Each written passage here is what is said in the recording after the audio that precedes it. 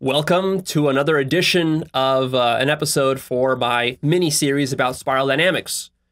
In this episode, we're going to add on top of the 6 episodes that I already released.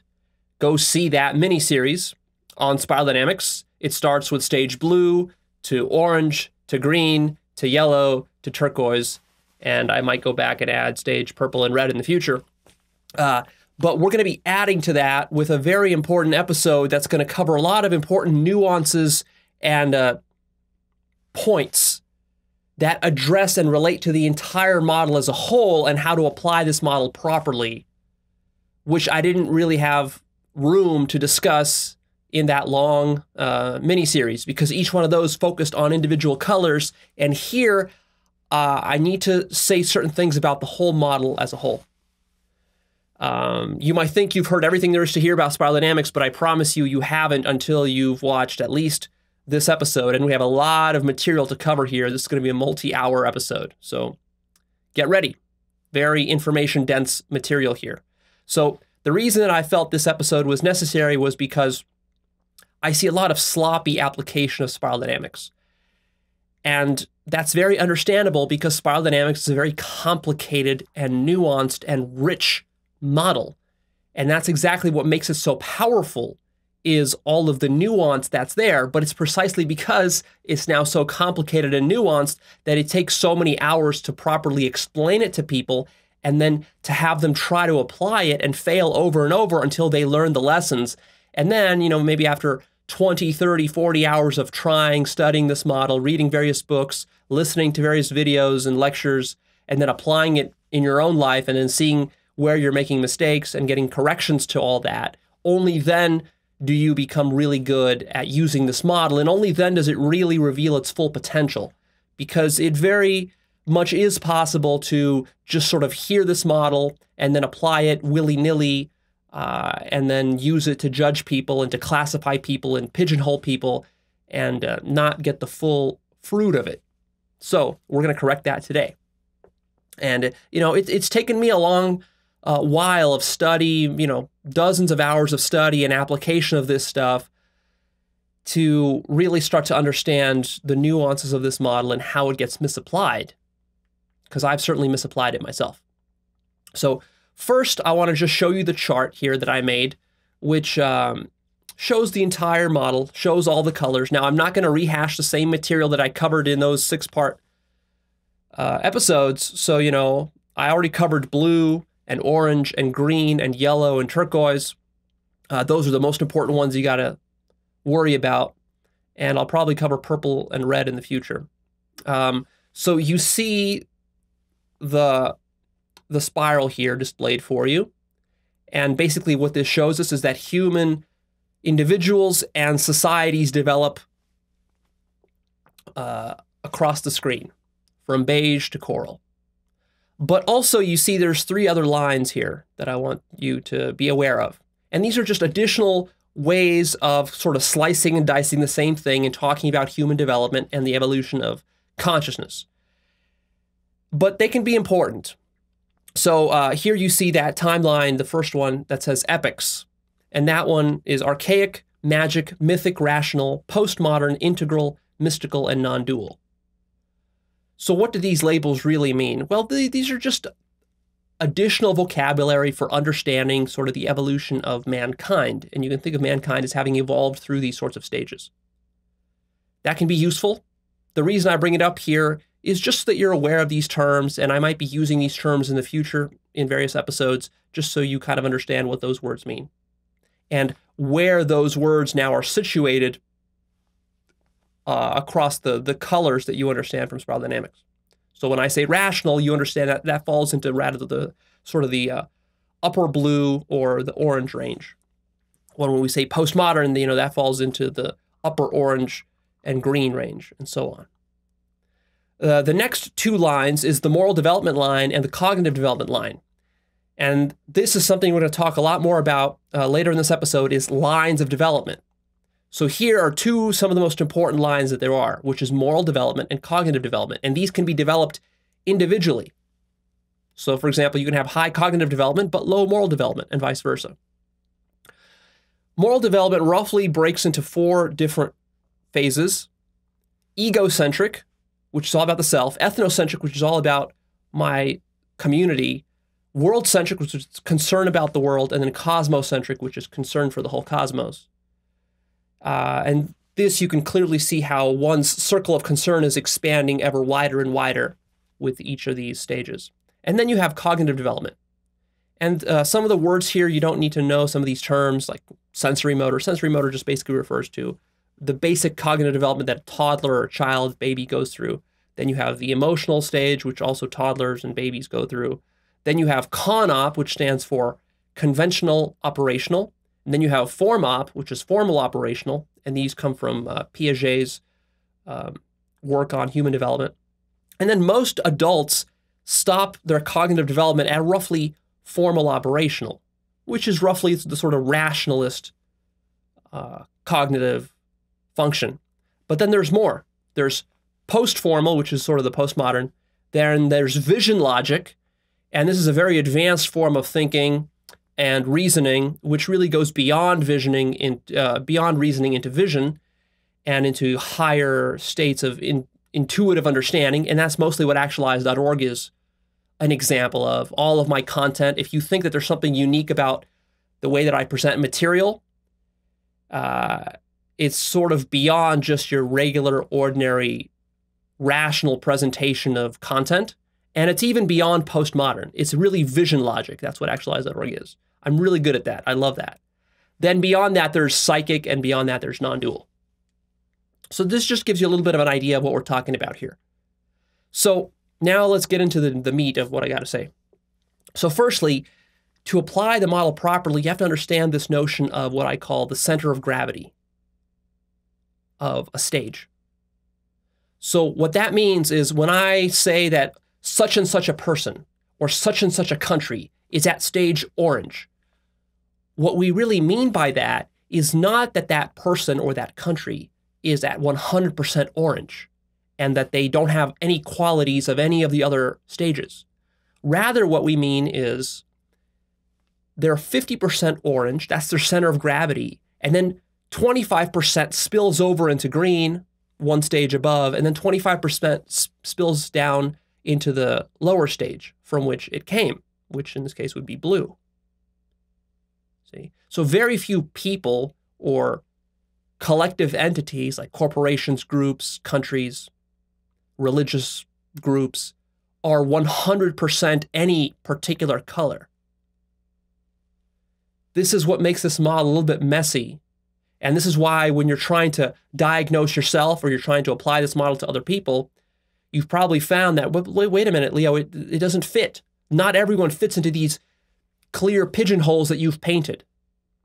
Not everyone's just a pure rationalist or a purely dogmatic fundamentalist or a pure postmodernist.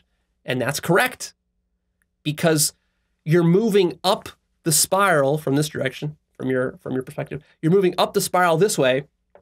And as you're doing that, your progress is incremental. So it's not that you're just jumping by increments of 100% from stage to stage, but you're sort of like slowly inching your way up. So you should expect that you're not going to be 100% at any particular color.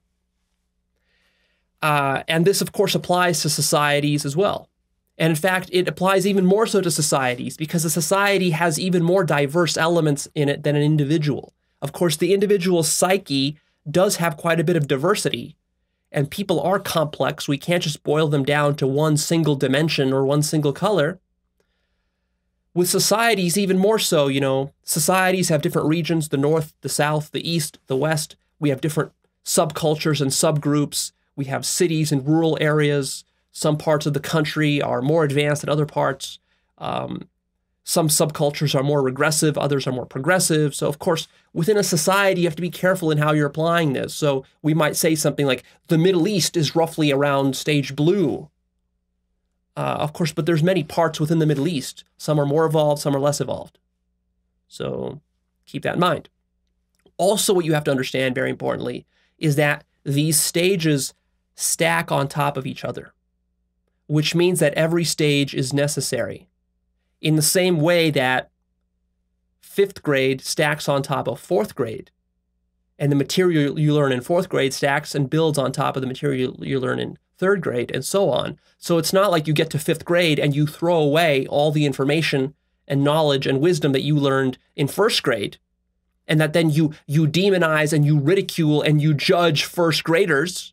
No, because it's a progressive ladder that we're all climbing collectively together. And just because you're at 5th grade and somebody's at 1st grade doesn't mean the person's at 1st grade is somehow deficient or bad or wrong.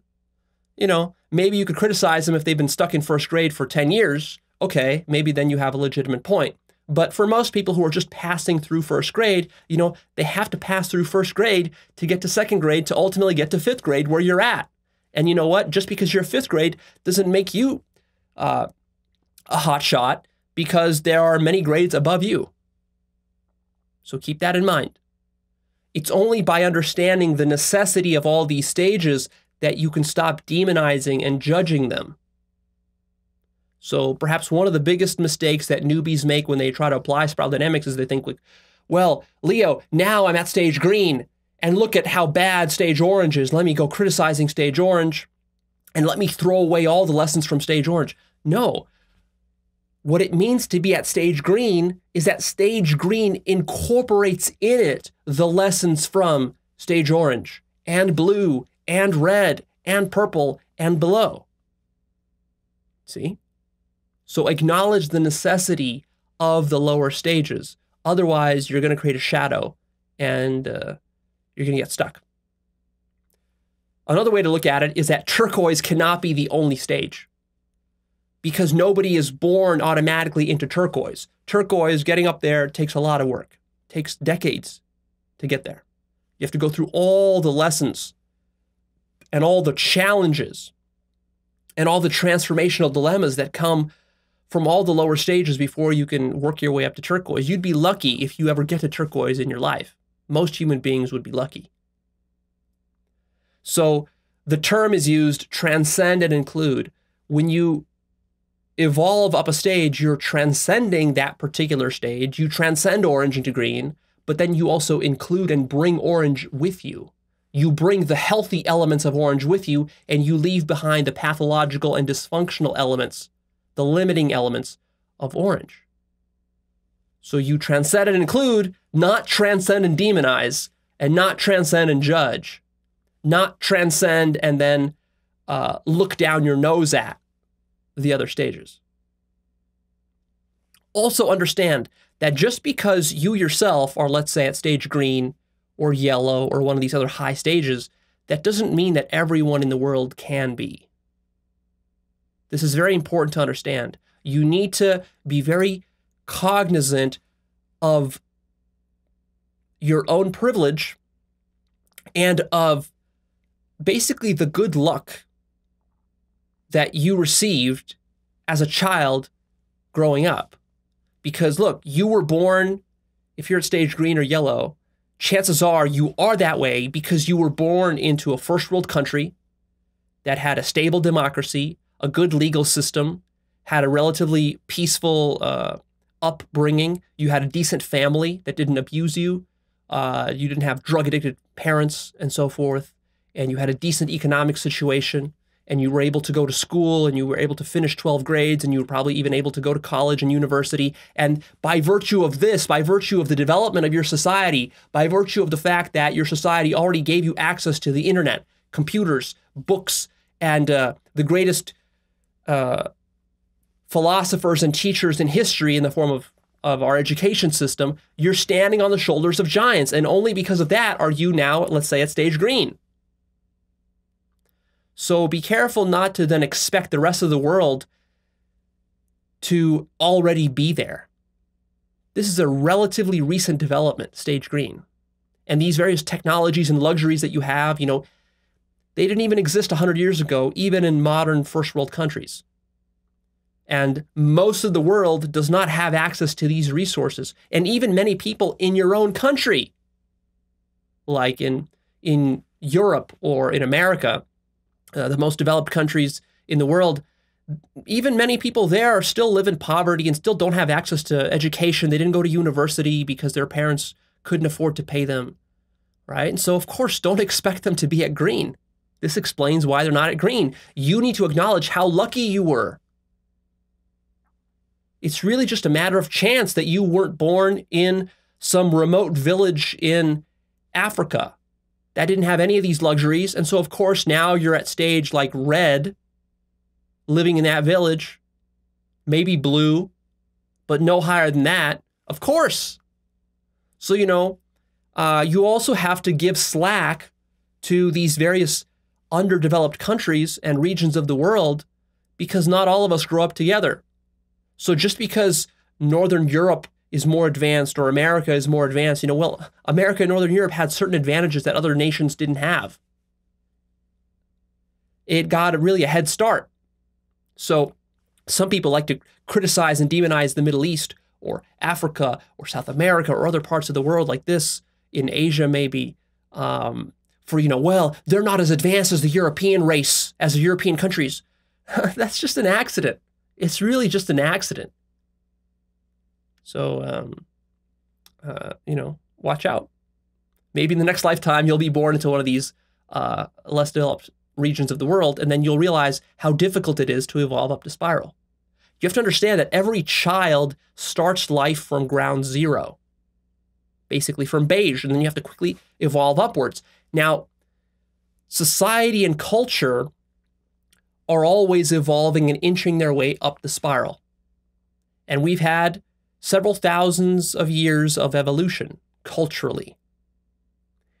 And this is a really positive thing, because if you were off on your own trying to figure all of this stuff out in the middle of the forest or the desert somewhere, you would be at the very lowest stages, beige and purple. The only reason that you're at orange or green or yellow is precisely because of how much society and your culture has helped you. Society has a pulling up effect, but also a pulling down effect. And this depends on the center of gravity of your society. So for example, let's say we take a person who's at stage red and we throw that person into a stage orange society. What's going to happen is that the gravitational pull of the society is a few stages higher than the individual. So it's going to be very easy for that individual to make progress, rapid progress up the spiral towards orange, because all of the media he's going to be exposed to, all of his friends and all of his coworkers and everything he sees on TV and on the internet and all the books that he reads and all the schools he goes to, all of that will program him with the society's center of gravity, which is, let's say, orange in America. And so that person will quickly and rather effortlessly move up towards orange. Now, of course, it's not guaranteed. You can still stay stuck at red if you really want to. But most people will evolve up. But here's the downside of that, is that once that person gets to orange, now growth and development becomes a lot harder, because to go beyond orange towards green or yellow or beyond, well, now the society is going to have the opposite effect. It's going to pull in the opposite direction, because you're still exposed to all of the cultural programming and all the media and all that from your peers, and that's going to be all highly orange. So to evolve beyond the center of gravity of your society, that's very rare. Probably less than 5 or 10% of the entire population will go much further beyond the center of gravity of their society and their culture, because that now requires that you don't just sit back and coast your way to success or to development. Now you have to actually do the work independently. Now you have to go out there and find those rare teachers and sources and books, which are like the top cream of the crop of your culture and society, which usually, you don't see advertised on TV or in mainstream media. Your friends aren't going to be supportive of your efforts. Your family is not going to understand what you're doing. And in fact, they're all going to do that sort of crabs in a bucket effect, where they're going to try to pull you down to their level. And they're going to think you're a little bit nuts for trying to go beyond. And that's just how it always was. If you look at human history, that's exactly how it always was. The most advanced human beings have always had to struggle against the the commoners and the giant mass of lower consciousness people. And they had to drag and pull society up. And so that's what happens. And that's what we see, all the wars and all the culture wars and all of the intellectual debates that go on. It's all about the few individuals who have seen the peaks of what human development and human society can be, trying to pull the rest of the giant herd up the mountain, so to speak, but the herd doesn't want to go and it tries to pull them back down. And so that requires initiative and leadership on your part if you want to go beyond the center of gravity of your culture, your family, and your society. And that's, of course, where Actualized.org comes in. And then, of course, if you want to go way beyond Actualized.org, well, good luck with that. You're going to find some other source that's beyond me that will help you to go even further. Because, at a certain point, if you evolve really, really high, you will out-evolve me, and then the Actualized.org content, if you keep watching it, it'll actually pull you down. Now, of course, I grow pretty quickly, so I'm not standing still. I'm also growing the entire channel. So then the question is, who's going to be growing faster, me or you? That's up to you. I'll grow faster than most of you, but a few of you will outgrow me. And of course, by no means don't let me limit you. And you will probably reach a point someday, a few of you will, where you outgrow Actualized.org. And that's fine. That's exactly how it should be, You don't stay in first grade forever. You outgrow first grade. And you outgrow your first grade teacher and so forth. Now, there's an interesting catch-22 for raising the consciousness of mankind that I've been thinking about lately. I want to share that with you. And that is as follows. Here's the catch-22. We start off as humanity, as a society, at a relatively low level of consciousness. And then we want to develop higher. But we can't, because most of the individuals comprising the society are all at low levels of development and consciousness. So what we need to do to really help to elevate them up to higher levels is we need to evolve our culture and our society. But of course, we can't do that precisely because all of the people who are voting and making the decisions are all low consciousness people. And low consciousness people create a low consciousness society. So we need high consciousness individuals to raise the level of society upwards. We need high consciousness leaders, but it's precisely because the level of our society is low that we don't have a lot of high consciousness leaders. See? And so this keeps us stuck. But also, you might now say, well, Leo, so then is it hopeless? It's not hopeless. It's just that it takes time, and we have to inch ourselves up, and we have to bootstrap ourselves. And that's what we've been doing for the last several thousand years as a species. And you know what? Actually, we've made a lot of progress.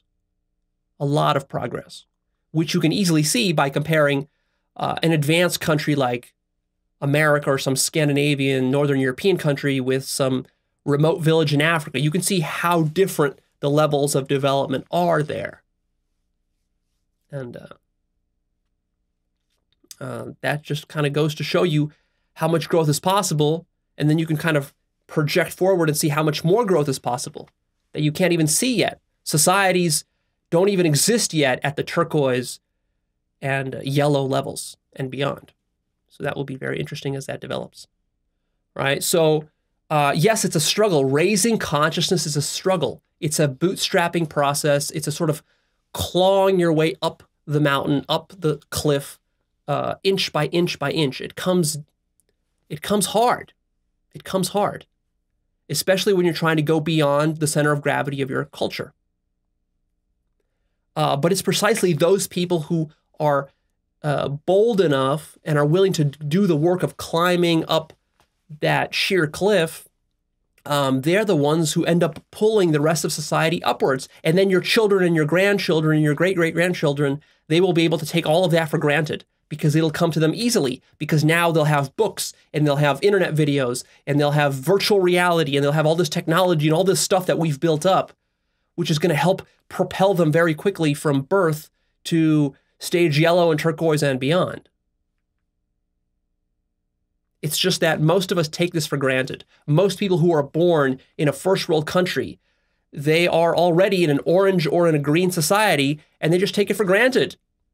And then what they like to do is they like to demonize and criticize the third world countries, the blue and the reds and the purples, for not being advanced enough, for being too religious and too fundamentalist and all this.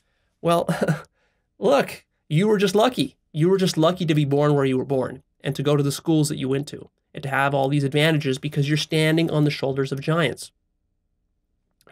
Now, let's move on to talk about what the stages really represent. There's a couple of different ways of looking at it. First, each color stage represents density of ego. So red has a more dense ego than blue, than orange, than green, than yellow, than turquoise. So that's an expanding of what you're identifying with. And so basically, if you think of the void or formlessness, the I am, that true sense of I amness that you are, that enlightened self, that sense of formlessness within you is identifying with more and more form. So first it starts with just your physical body, then it expands beyond that to your tribe and to your nation, then beyond that to your maybe to your entire race and part of the world, then beyond that to the entire human species, and beyond that to include all animals and then everything in the entire cosmos, and then ultimately at the very end you identify literally with everything in the universe. Because generally that's what consciousness is doing. Spiral dynamics is not just a human thing. Really, it's just one particular case or example of evolution as a whole. And what the evolution of the universe is doing as a whole is it's developing more complexity. And it's expanding its sense of identification and consciousness. You can see it, for example, with the evolution of life, starting from little microbes all the way up to mammals and chimps and then humans.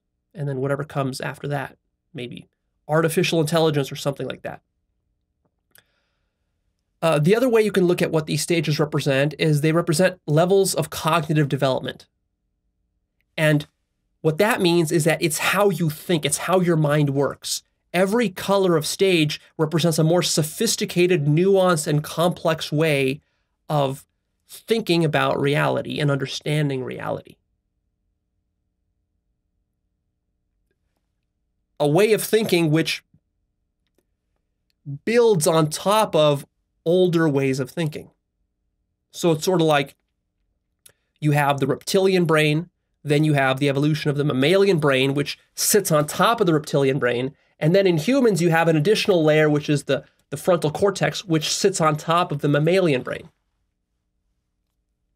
And it doesn't stop there. There's more levels to it, right? Then it's how you're using your neocortex. It's the software that's running it. And so it's sort of like you're upgrading your software from 1.0 to 2.0 to 3.0 and so on. And your cognitive development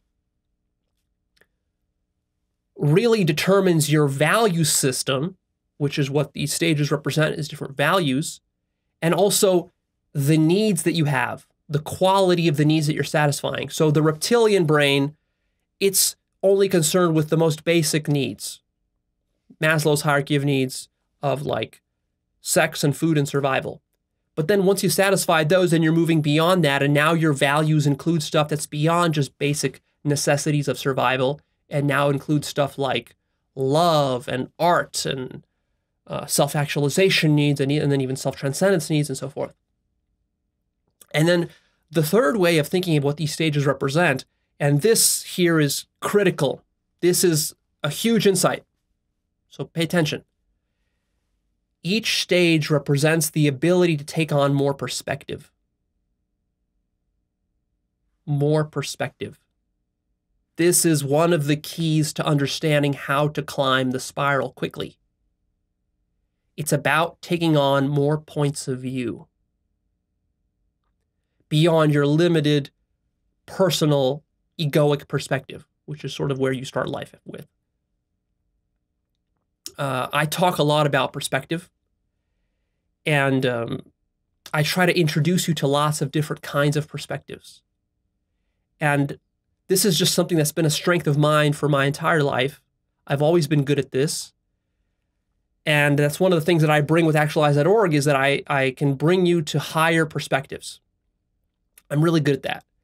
And I didn't realize this until recently, that that's what spiral dynamics is about. It's about being able to explore new perspectives and being open-minded to new perspectives. And so the thing that keeps people stuck at their level and not evolving is that they get stuck in one perspective or another. Now, a mistake that many people who are good at dealing with different perspectives and looking at the world through different lenses, if you're like me and you're good at doing that, you tend to assume that, well, everybody can do this, right? It's like, it's not rocket science to see, for example, that if I'm a Christian, then that's just one perspective. And then, if I'm a Muslim, that's another perspective. And the Buddhists have their own perspective. And so every religion is just like a different perspective. It's not rocket science. Everyone can do that, right? No, not at all. The majority of mankind at where we are today in the 21st century is incapable of doing this. Looking at the world from multiple perspectives and being able to be mentally and cognitively flexible enough to jump and abandon your own perspective and look at different points of view, that's like a skill. Think of it like trigonometry. That's a skill you had to learn. Now, maybe some people are more adept at trigonometry than others, but you still have to learn it. You don't really start off with that ability. And so most of the world doesn't know how to do this, especially stage blue and below. They're very poor at being able to see from any point of view beyond their own. In fact, they don't even acknowledge the existence of perspective or the importance of perspective. There's no such thing to these people. To these people, there's just like reality and just like the truth. And whatever my perspective is, that is the truth. That is reality. So you got to understand this to understand why people get so dogmatic and so stuck and closed-minded, especially at stages like blue or orange or even green. These people are not able to go to higher and higher perspectives. So, for example, don't be surprised that stage blue people are fundamentalist religious and can't see the interconnectedness of all the different religions in the world and all the different cultures. And that stage blue, it's very ethnocentric and therefore it can be quite racist. Don't be surprised by that. A lot of people are kind of surprised by racism as though it's this disgusting thing like, how dare these people still act racist in the 21st century? No, you don't understand. The majority of the entire population in the world is at a stage of cognitive development where they are supposed to be racist. This is not a mistake. This is something that still needs to be worked out. Stage blue can't help but be racist. This isn't a demonization of them. This is just how that mind works at that level of development. You were that way. Your ancestors were that way at one point. If not for a lucky coincidence, you would have been born in a part of the world where you would have been at stage blue and you would have been racist and it would have been considered totally normal. Nothing wrong with it at all. Now, of course, I'm not saying this to justify racism. I'm just explaining to you that, you got to stop taking modern developments for granted.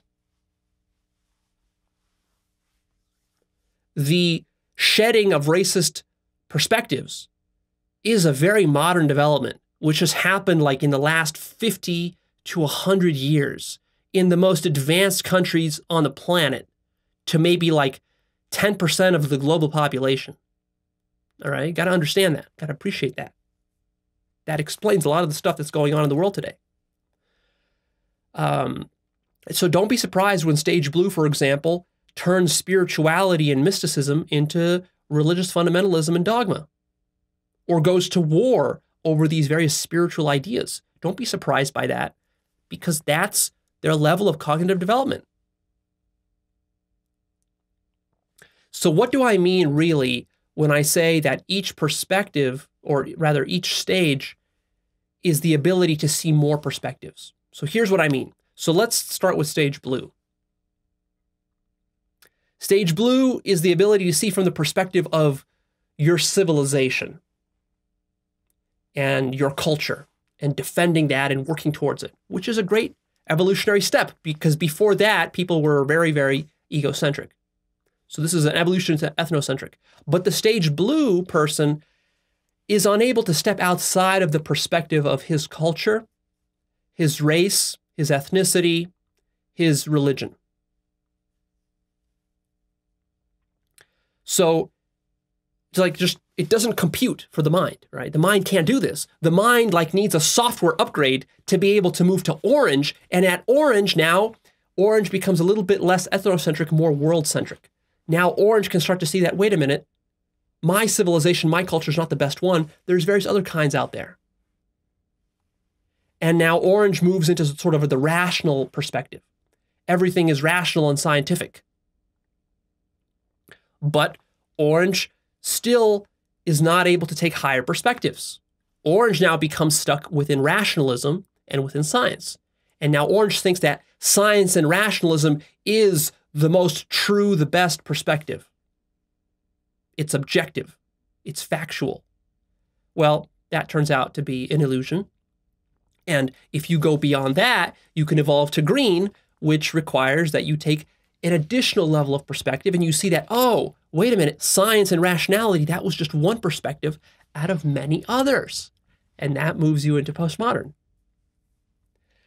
But then at that point, you start to think that, well, now I've gotten to the end. Now I'm at the highest level of perspective taking that's possible. Because, Leo, now I acknowledge all perspectives. Look, I'm okay with different religions and different cultures. In fact, I'm multicultural. I value different perspectives. I want to hear from different cultures. I don't want to oppress any cultures. And I want to fight for human rights and equality and justice for everybody. But what you're missing there is that itself is also just one perspective out of many others, and it's not the best. And there's no normative reason for why everyone should be at that level. And when you understand that, then you move up to yellow. And at yellow, now for the first time, you're able to see the full spiral. You're able to see that people are at different levels of development. You're able to understand that all of these levels have certain need and serve a certain function in the same way that different levels within a skyscraper are all necessary to make up the whole skyscraper. You can't just get rid of the third floor in a skyscraper because all the other above floors depend on the third floor. And so yellow takes the perspective that all of reality is a matter of perspectives and that all perspectives are partial and that we need to integrate various perspectives together and make sense of them all and be holistic. And that's great. That's a huge leap beyond all the other colors that came before. But then there's even an additional level of higher perspective you can take, which is that past yellow into turquoise, now you start to transcend the perspective of a human being.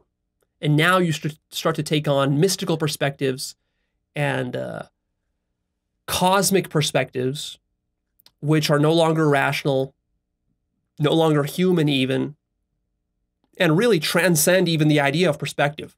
Ultimately, you get to non-duality, and at non-duality, you're sort of in the non-perspective perspective, which is you're at the absolute, which is how reality looks when you're not looking at it from any particular point of view. See? So keep this in mind. If you want to evolve up the spiral very quickly, you got to get very good at dropping your old perspectives and taking on new perspectives. And this is not easy to do. Looking at the world from a new perspective is difficult. It's challenging for the mind. It's taxing for the mind to see a problem in a new creative way. That's what new perspectives amount to. But you can train yourself to get good at this. So by no means am I condemning the rest of the world by saying that, well, they're just stuck and they can't take more perspectives. They certainly can. They can be taught to, but they need to be taught, which requires work and time and effort. Like if we spend billions of dollars creating all the right books and the videos and the teachings and the courses in the universities in Africa that are necessary, then we will quickly grow Africa into higher developmental stages. But of course, we aren't doing that. Not nearly enough, which is why the rest of the world is not developing as quickly as we'd like them to. If you want a solution to the world's greatest evils like terrorism and Nazism and racism and slavery and corruption and mafia and criminal gangs and online syndicates, criminal syndicates that steal credit cards. And so if you want to solve that problem, what you need to do is that the first world countries need to pool their money together to help to raise the third world countries to higher stages up the spiral, to at least blue or orange. And then most of that stuff would just automatically stop. Because that behavior only comes from people who are at stage red or low blue on the spiral. You won't get those kinds of behaviors from orange or from green people.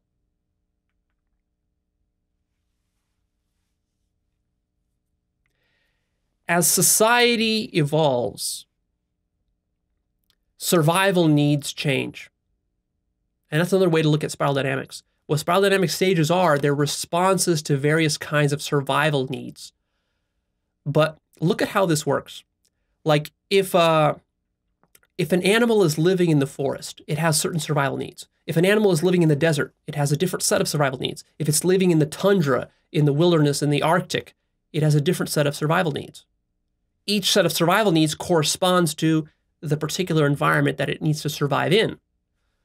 But look what happens with mankind. Mankind shapes and creates its own environment, which adds a very interesting extra layer of depth to this whole survival needs issue. Because mankind doesn't survive in a forest for the most part, or in a desert, or in the tundra.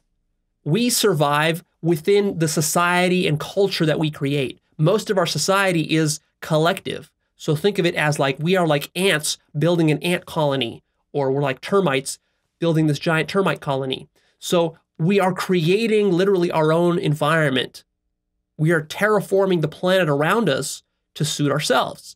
But as we do that, we then become our own greatest enemies, because it's our changing social climate and all the changing technological advances that are happening, the cities that we're building, and so forth, that now creates new sets of survival needs. Now it's no longer about who has the biggest muscles and who can physically dominate nearby tribes. We have outgrown that. Now it's about how capable are you at socializing and schmoozing and playing politics. That's what you need to ascend and to survive within modern society. How good are you at using technology? If you're a good tech user to the point where, let's say, you can be a programmer, a programmer gets paid very well by society. So if you want to survive in modern times, become a programmer. It becomes very easy to survive and to feed yourself and to feed your family. Because our social environment, the structure of our ant colony has gotten to the point where we need a lot of programmers. Because we have a lot of computers, and computers are very powerful at shifting information. We're in the information age. See? And then, in 100 years or 1,000 years, it'll be something else. It won't be programmers. We'll need somebody else. And all the programmers, they'll go hungry and broke. So you got to understand that, as our society changes, what you need to survive within that society changes. Certain things become less important. Certain things become more important. Like having big muscles is not important these days. Knowing how to use your mind, though, that's very important. That's very powerful. Knowing how to use your mind properly can earn you millions and billions of dollars. Knowing the right skill sets, how to program, how to socialize, how to network with people, these sorts of soft skills, as you might think of them, are way more important than the hard skills of like being a lumberjack, cutting down a tree, or being able to drive a bulldozer or something like that. These are much higher value than those old kind of skills because we don't need them as much. So mankind is in a process of bootstrapping itself. And ultimately, what's happening within our society, the environment that we're creating with our society, our ant colony is making it easier and easier for more people to be more conscious. Today, in the 21st century, we have access to books and videos and resources and institutions and education that can quickly get you to stage green and beyond. And so ultimately, we're engineering, and this is all happening spontaneously. Nobody is masterminding this. No individual human really even understands that this is happening. Is that this ant colony is sort of naturally evolving to the point where in the future, in 1,000 years, most kids who will be born, they will be quickly transitioned into stage turquoise and beyond. And they will have very high levels of consciousness very quickly because their ant colony will have been designed by thousands of years of evolution and struggle and hard work to make that just effortless and easy. In the same way that, today, if you grow up in a first world country, you're going to be literate. 99% of people in America who are born today are going to be literate. It wasn't like that 300 years ago. It's not like that in many other places in the world. In Africa, I don't know what the percentages are, but they're low. In certain parts of Africa, there will be less than 50% of kids who are literate, who even are able to go to school because there are no schools or because the area is so dangerous that just going to school is a risky affair. See? Likewise, in the future, enlightenment will be very easy for people because you'll be just told about it from the very, very beginning. From first grade, you will already hear about it, from kindergarten. And it won't seem weird or woo-woo or new age or any of this sort of stuff. It'll just be easy. Your parents will already be enlightened. All your friends will be enlightened. Your teachers will be enlightened. So, of course, you'll get enlightened super easy. But not in our lifetime. That'll take some number of hundreds of years to get there, maybe thousands of years.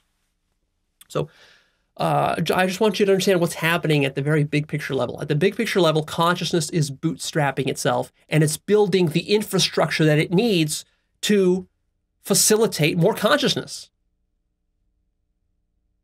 That's pretty cool. A common mistake that people make, especially stage green people, is they like to romanticize early phases of human society. The hunter-gatherers that lived before the agrarian age, and they were the spiritual ones, they were the peaceful ones, they didn't have this toxic masculinity, they didn't start any wars, they didn't have any nuclear weapons, they were just peaceful and simple people. And then when agriculture came along, that's when everything became violent, and then there was war and military and conquest and dictators and tyrants and all of this. And ever since, mankind has been going downhill. That's not a correct view. Because if you actually go and you study these hunter-gatherer tribes who still exist in certain parts of the world, in South America, in Papua New Guinea and Indonesia and Africa in certain areas, what you see with these tribal people is that in a certain sense, yes, they are peaceful, and in a certain sense, yes, they are spiritual. But really, the majority of them are at stage purple, which is very low. This makes them superstitious. They're highly uneducated. They're not able to reason properly. Their scientific understanding of the world is very limited. These people are also very racist and bigoted. They're closed-minded. They're not open-minded people. They're not open to all sorts of worldly cosmopolitan perspectives because that takes development. These people have slavery. Hunter-gatherer tribes all around the world, through all of human history, had slavery, and it was perfectly acceptable. Slavery was only abolished around stage orange. They also engage in tribal warfare, where each tribe, although it might be peaceful and spiritual with itself, with its own members, it will fight to the death over very silly matters, with neighboring tribes. Like a neighboring tribe could steal a pig, and then they'll go to war for decades. Clan warfare. That stuff still goes on in the Middle East. Clan warfare. Very tribal culture, because a lot of the Middle East is still stuck in purple. They have no legal system, so it's hard to get justice. They don't really have any corporations or businesses. They don't really have a solid economic system. It's difficult to make transactions because everything has to be bartered and traded. There's no currency. Or if there is, it can be easily manipulated and exploited. These tribes, they rape and they pillage. And also what you have to understand is that in a certain sense, it's easy for these tribes because they're still at a very low scale. They're not at mass scale. We're only talking about hundreds, maybe thousands of individuals in one of these hunter-gatherer tribes. But what people don't understand is the kind of stuff that is easy and that works, the solutions that work, the structure, the infrastructure that works at low scales of humans does not scale up without huge problems when you start talking about hundreds of thousands and millions of people. What happens when you take 10 million people and you put them into a densely packed area together? How do you make sure that they don't rape, thieve, and slit each other's throats? That's a real challenge. A real challenge. And what happens when you throw technology, advanced technology into the mix? What happens when you throw rocket launchers into the mix and automatic weapons, landmines, pollution, waste, gas, and nuclear weapons? How do you make sure that those people don't all kill each other? Well, that's a real challenge. And that's what society has been coping with. And it was gradually evolving itself to deal with these challenges and to scale up. So even though these hunter-gatherer tribes might seem like they have it all figured out and they live peacefully with nature, that's only because they're doing it at a low scale. That's easy. That's easy. It's easy to get 10 people to live in harmony together. Try doing it with 10 million. Try doing it with 10 billion. When you start to have so many people that there's actually a strain on the resources of your environment, like, for example, on Easter Island, these hunter-gatherers lived on Easter Island, but then they ended up chopping down all the trees and over-farming the entire land to the point where they couldn't sustain themselves on that island and they all died out. That's precisely what happens, and that's what could happen with the entire globe if we're not careful. So what needs to happen is that we need to keep evolving forward to solve these problems. And in a sense, because we're building our own environment, our own ant colony, we are our own greatest enemies. So we have to be cognizant of what kind of ant colony are we building. But in the end, no one person is in control. There's an intelligence that's guiding this entire process that you can sort of have faith in. You know, mankind has solved a lot of problems over the last 5,000 years, so you can probably expect that we'll solve a lot more in the next few thousand years, at least if you want to be hopeful and optimistic.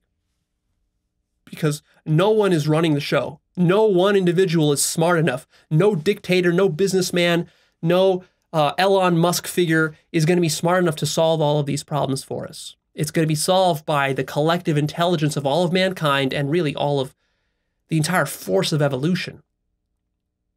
The force that's responsible for designing your body and all of these cells that are working together, trillions of cells all working together to create this organism here. That force is going to be responsible for creating the optimal society to help elevate the consciousness of all of mankind and ultimately the entire universe. Now, let's move on to the next topic, which is a super important topic, so pay attention here. And this is the distinction between stages, states, types, and lines of development. And this is an idea, a brilliant idea that I got from Ken Wilber, who's really a visionary thinker when it comes to these topics. So with spiral dynamics, the different color stages, those are what we call stages of development. That's good, but that doesn't explain everything. On top of that, we have an additional layer that we need to add in of complexity called states. So the stages are purple, red, blue, orange, green, yellow, turquoise. The states are waking, dreaming, deep sleep, various mystical states, various non-dual states, psychedelic states, meditative states, emotional states. So when you're asleep tonight, that's going to be the dreaming state. And then when you wake up, that's going to be the waking state. And then there's going to be a mystical state that you might achieve on some psychedelic, and so forth. When you are in a, something terrible happens to you, like you get a divorce or something, or a loved one dies, now you're in a terrible, depressed emotional state. So what you got to understand about these stages and states and types and lines, which I'll cover in a second, is that these are independent axes. So for example, you can be at stage orange, waking, dreaming, deep sleep, or in a mystical experience, in a meditative state, or in a state of depression, or in a state of excitement and inspiration, but you're still at an orange level of development along all that changes in states. So this gives a lot more complexity and nuance to spiral dynamics. A lot of people mistake states for stages. Like they might be meditating and they might be in some meditative peak state where they feel like they're one with the universe. But then when they stop doing that, they come back and they're just at an orange level of development. They're still pursuing money and sex and food and just like basic orange type stuff, and they're working on their business.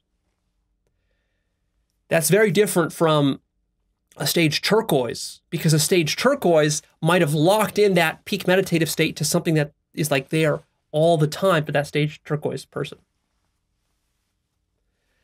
It's also very important that you understand that mystical states are possible at any stage. So again, this confuses a lot of people because people think that, well, Leo, so I will get enlightened when I get to stage turquoise. That's not really how it works. How it works is that you can have an enlightenment experience at any stage. You're never limited. That's why enlightenment is always available to you. You don't need to be at a particular level of development. Stage blue people can have a mystical state. Stage green people, yellow people, turquoise people. Now, of course, the higher your level of cognitive development, the easier it will be for you to have a mystical state, because you're not going to be so preoccupied with low-level concerns like survival needs. You're much more likely to be interested in meditation if you're at stage green or yellow than if you're at red or blue. But nevertheless, for example, many blue religious people have genuine mystical states. The problem, though, is that your mystical state, whatever stage you have it at, will be interpreted through the lens of the stage that you're at. So when a blue fundamentalist Islamic person has a mystical experience, he's going to interpret that in a very limited ethnocentric way of like, oh, I experienced Allah, for example.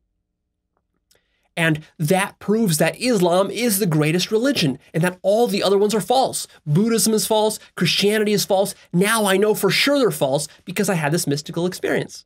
And likewise, for example, when a stage blue evangelical has his mystical experience and he sees Christ, the vision of Christ comes to him, and that validates in his mind that Christianity and Christ is the one true prophet and savior, and that all others are false, and there's nothing to learn from Buddhism or from Islam or from anybody else. All those people are obviously wrong.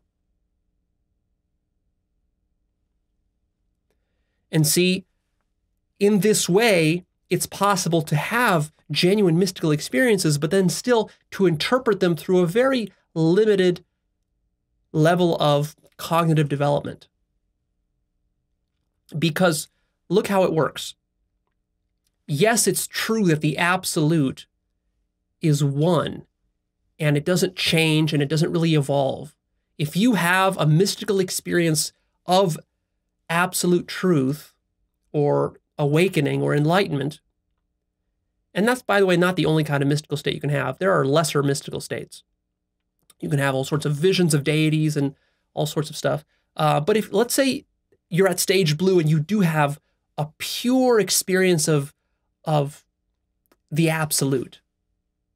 Well, yeah, when you're in that frame of mind, that absolute is the same no matter what stage you're at. It doesn't matter if you're blue, orange, green, or anything. And in that sense, it doesn't matter. In that sense, you could say you had a genuine enlightenment, and it doesn't matter what color stage you were at. But of course, in practice, it does matter, because then you're back into your everyday life and you're in the relative domain of forms. Yes, the formless is the same. It's nothingness, it's emptiness, it's void, it's always the absolute. But then form changes, and how you interact with form, how you live in the dream, that very much depends on your level of development. And also how you interpret the formless and how you embody it in the formed realm, that, of course, very much depends on your level of cognitive development, your ability to take perspectives. So it's very important that you make this distinction between awakening to the absolute on the one hand and development on the other hand. These are independent things. Now, there is some correlation. So the more developed you are, the more likely you are to awaken, the more likely you are to be interested in awakening. And vice versa, the more awake you are, the more likely you are to be developed and to be interested in development.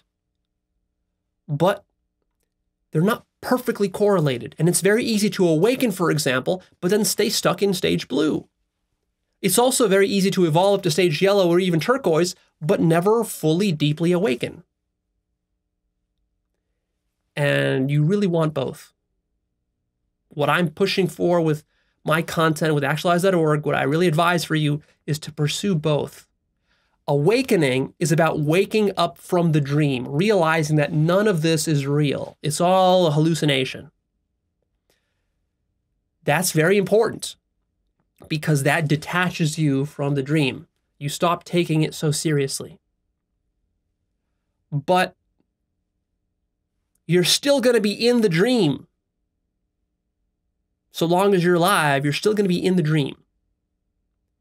And as long as you're in the dream, you might as well play the dream out well, excellently.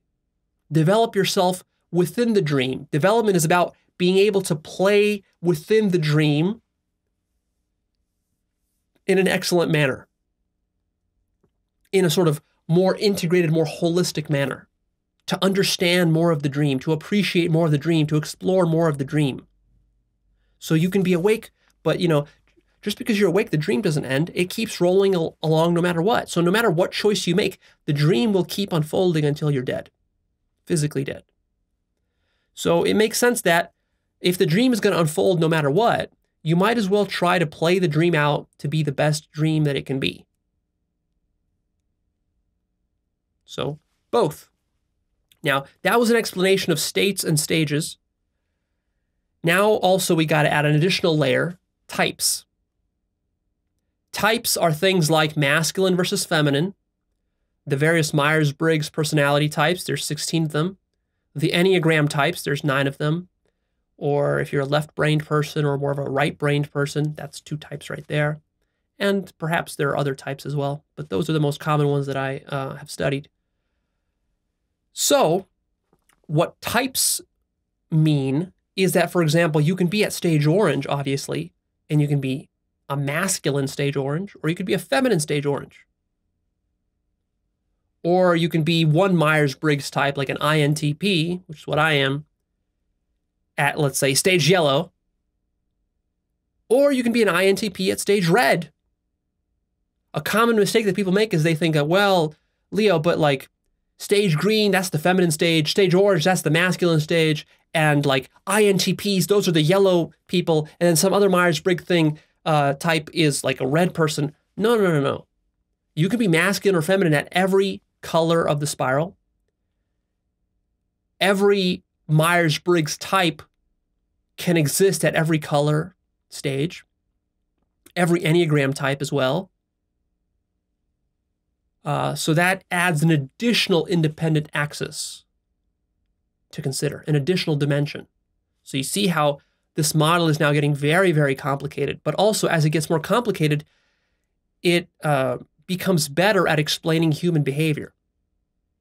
Now human behavior is not just as simple as slapping on a label like orange or green or yellow, but now you have to also take into account, well, yes, this person is orange, but also they have a masculine skew of orange. And also they've had a mystical state or they haven't had a mystical state. And those are all independent factors and variables. And then, if that wasn't enough, now there's the fourth final dimension, which is lines. Lines of development. So, the human psyche has different facets to it. Mostly when we're talking about spiral dynamic stages, what we're talking about one line called the cognitive development line, and also values. What are your values? And that's a very important developmental line, but there's more.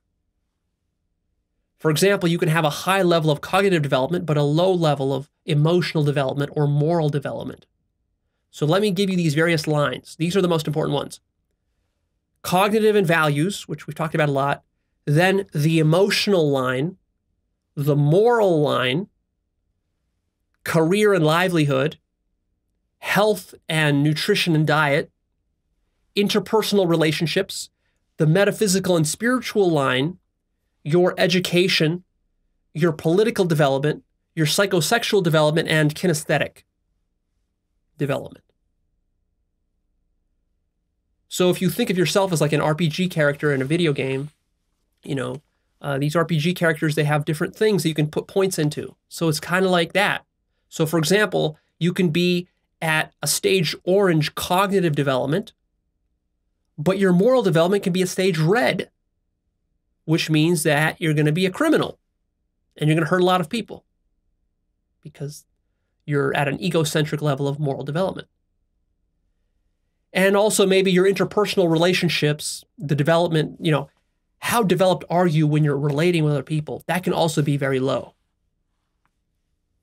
Or maybe for some other person, their metaphysical or spiritual development will be very, very high at turquoise, but then their cognitive level of development will only be at orange or blue. And maybe their moral development will also be very, very high. Think of someone like a Gandhi or a Mother Teresa who has a rather high moral development, but they might have a poor development in politics or in career or in the interpersonal realm. So you can see when we add this additional level of lines, now the model becomes like four-dimensional. Now we have all these independent axes, all these variables to consider. So if you were trying to peg yourself at some color like orange or green and you weren't quite sure where you fit and you were kind of confused and you were thinking like, well, but Leo, I have certain aspects of myself which are orange, certain aspects which are blue, certain aspects which are green and yellow. Well, that's right, because the psyche is complex and it has these different facets. So now it helps you to be more specific. It helps to ask the question, if you're trying to evaluate yourself or somebody else, you can ask the question of like, well, let's focus on the moral line. How morally developed is this person? Are they green, orange, or blue? And then whatever that turns out to be, then we can still ask the question, well, how's their interpersonal development? Green, orange, or blue, and those can be different. And so, of course, if you really want to develop yourself, you sort of want to become a well-rounded human being. Especially certain of these lines are important to increase, otherwise they're going to be sticking points for you, and they're going to drag you down, and they could even ruin your entire life. For example, if you've been spending a lot of your time increasing your cognitive development and your health and diet and maybe your interpersonal relationship, but your moral line is very, very low and you're not doing any work to increase that, then that could derail your whole life because you might be engaged in some kind of criminal activity that will ultimately get you arrested and thrown into prison. See? Now, this also doesn't mean that you need to be perfect in every line, so don't get too obsessive thinking that, okay, I got to be at stage turquoise on everything across the board. In practice, that's going to be very difficult to do because even raising one of these lines takes a lot of work. But you know, that's why we spend years and years doing this work, and there's so many topics to cover because growing up to be a well-rounded and developed human being is a complex affair. And lopsided development is very common. Most people are lopsided. Nobody is the same color across the board on every line. That's very, very rare. Now, these lines that I've talked about, these were lines when you're considering an individual human psyche. But what about when we're applying this model to collective groups like corporations, nations, religions, sports teams, and families? What are the lines there? There's different lines there as well. For example, if we're considering a country, the lines there might be the economy, or the religion, or the culture, or the media, or the food, or the politics of the country, or the science and technological development level of the country, or its medicine system, or its education system, or the way it does business and marketing, or its legal system and its human rights, or its law enforcement system, its prison system, its mental health, how family and marriage is viewed within that country, or art. So each of these lines can have different levels of development. So a country, for example, can be very highly developed economically, but at a low spiritual level of development, which is rather where America is today. Or vice versa, some countries can have a very high level of spiritual development, for example, like India, but then their science and technology or their economy isn't very well developed. And so all of those factors are important to take into account. So if you were seriously going to apply spiral dynamics to a complex problem, like you wanted to apply it within business, or you wanted to apply it to create public policy, you would really want to break it down into all these individual lines, and you would want to be very specific and say, well, you know, if I'm trying to reform our legal system, what stage of the spiral is our legal system at in America? And you might say, well, it's rather orange. What would a green legal system look like? What would a yellow legal system look like? And then you can get a lot of actionable solutions to try out there. Let's take a look at an example of how the masculine and feminine and moral developmental line, how these types and these lines actually play out sort of in the real world. So masculine and feminine, remember, is a type. So there's a sort of a masculine set of values and a feminine set of values which skews whichever color of the stage you're at. So for example, what's the difference between masculine and feminine? It boils down to this essential thing. For the masculine, there's an emphasis on rights, autonomy, individuality, agency, thinking, and freedom. And for the feminine, there's an emphasis on the value of care, connection, compassion, feeling, rather than thinking, relationship, and community. So you see, it's a slightly different emphasis. So most men would lean towards the masculine, most women would lean towards the feminine. But of course, you know, this changes depending on your hormones and your sexual orientation and so forth, and your gender identity. And so look, this masculine feminine will play out at different colors of the spiral in different ways. Like, what does autonomy look like at stage red versus what does autonomy look like at stage orange or stage yellow for a man? And then what does, for example, compassion or relationship mean for a woman at red versus orange versus yellow? You're going to see an evolution of that. And so now let's also look at the moral developmental line. So how does this evolve? It basically can be broken down into three simple phases. First, at the most crude level, is you have just a purely selfish orientation towards the world. Then there is a caring orientation towards the world. And then there's what's called universal care. So from selfish to care to universal care. Or we could say it as me, we, or the entire globe. And if we want to break it down even further, even finer, then the way that basically morality develops within human beings is as follows. When you're born, all you basically care about is you. So it's all me, me, me. Then, as you get socialized, you start going to school and you become part of a community. Now, it can't just be all about me. Now it has to be about us, the family, the tribe, the city, the nation, the team, the corporation. That's a shift in your moral development. Then there's another shift where you realize that it can't just be about us and my tribe. It has to include all decent human beings, which means now I care. My level of care extends to every human being who isn't evil, but not to the evil ones. The evil ones I don't care about. Then there's the next level where you realize, you know what? I got to care about the evil ones too, because they're also part of this human species. They're all part of the community. So now my level of concern expands to all human beings without exception.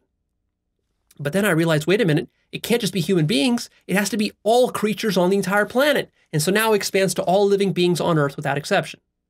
But then I realized, wait a minute, the Earth is just one little speck in this giant cosmos. So now my concern expands to all sentient beings in all places, on all planets, and in all realms. If there's some astral realm where there's some DMT alien, I got to care about him too.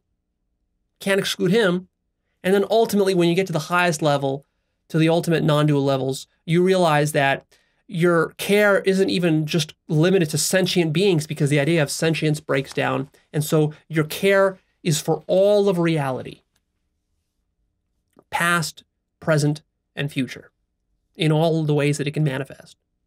You're concerned about it all, and you want the best for all of it, rather than just wanting the best for yourself or for your family or for your tribe or for your species or for your race or for the planet Earth. You want the best for everything. And that's sort of God's perspective. If you think about it, God sort of, you might imagine, wants sort of the best for the entire universe. And so you can see, where are you on this level of development, this moral development level? And where are you resisting going further? Some people get stuck at the level where they, okay, Leo, yeah, I'm willing to care about all human beings on the planet, but I'm not willing to care about the Hitlers and Stalins and terrorists of the world and the criminals. We just got to kill them. Fuck them. I don't care about them. That's where you're at. That's your level of development. And then at some point, if you keep evolving, you will realize that, oh, wait, we have to include them as well. We can't exclude them. Just because they're evil and selfish and kill people doesn't mean that we stop caring for them. And if you're resistant to that, well, that's something that you got to work on. That's what development will correct in you. It will open up your eyes and your perspective such that you realize that you were too limited. Your care was too limited, and that you need to expand further. So it's all about expansion, expansion, expansion, expansion. So as I've been giving you these examples of masculine, feminine, and the moral line of development, this helps us to understand a common problem, for example, that we see. Some feminists make this problem, is they make this mistake of thinking that, well, if we look throughout history, history was so violent, there was so much war, and that was because the men, it was this toxic masculinity that was dominating society. And now finally, we're getting some equality between the masculine and the feminine. And if society just got more feminine energy, if more females ruled the world and we're in positions of power, that would solve all of mankind's problems and we would all live in peace and harmony together.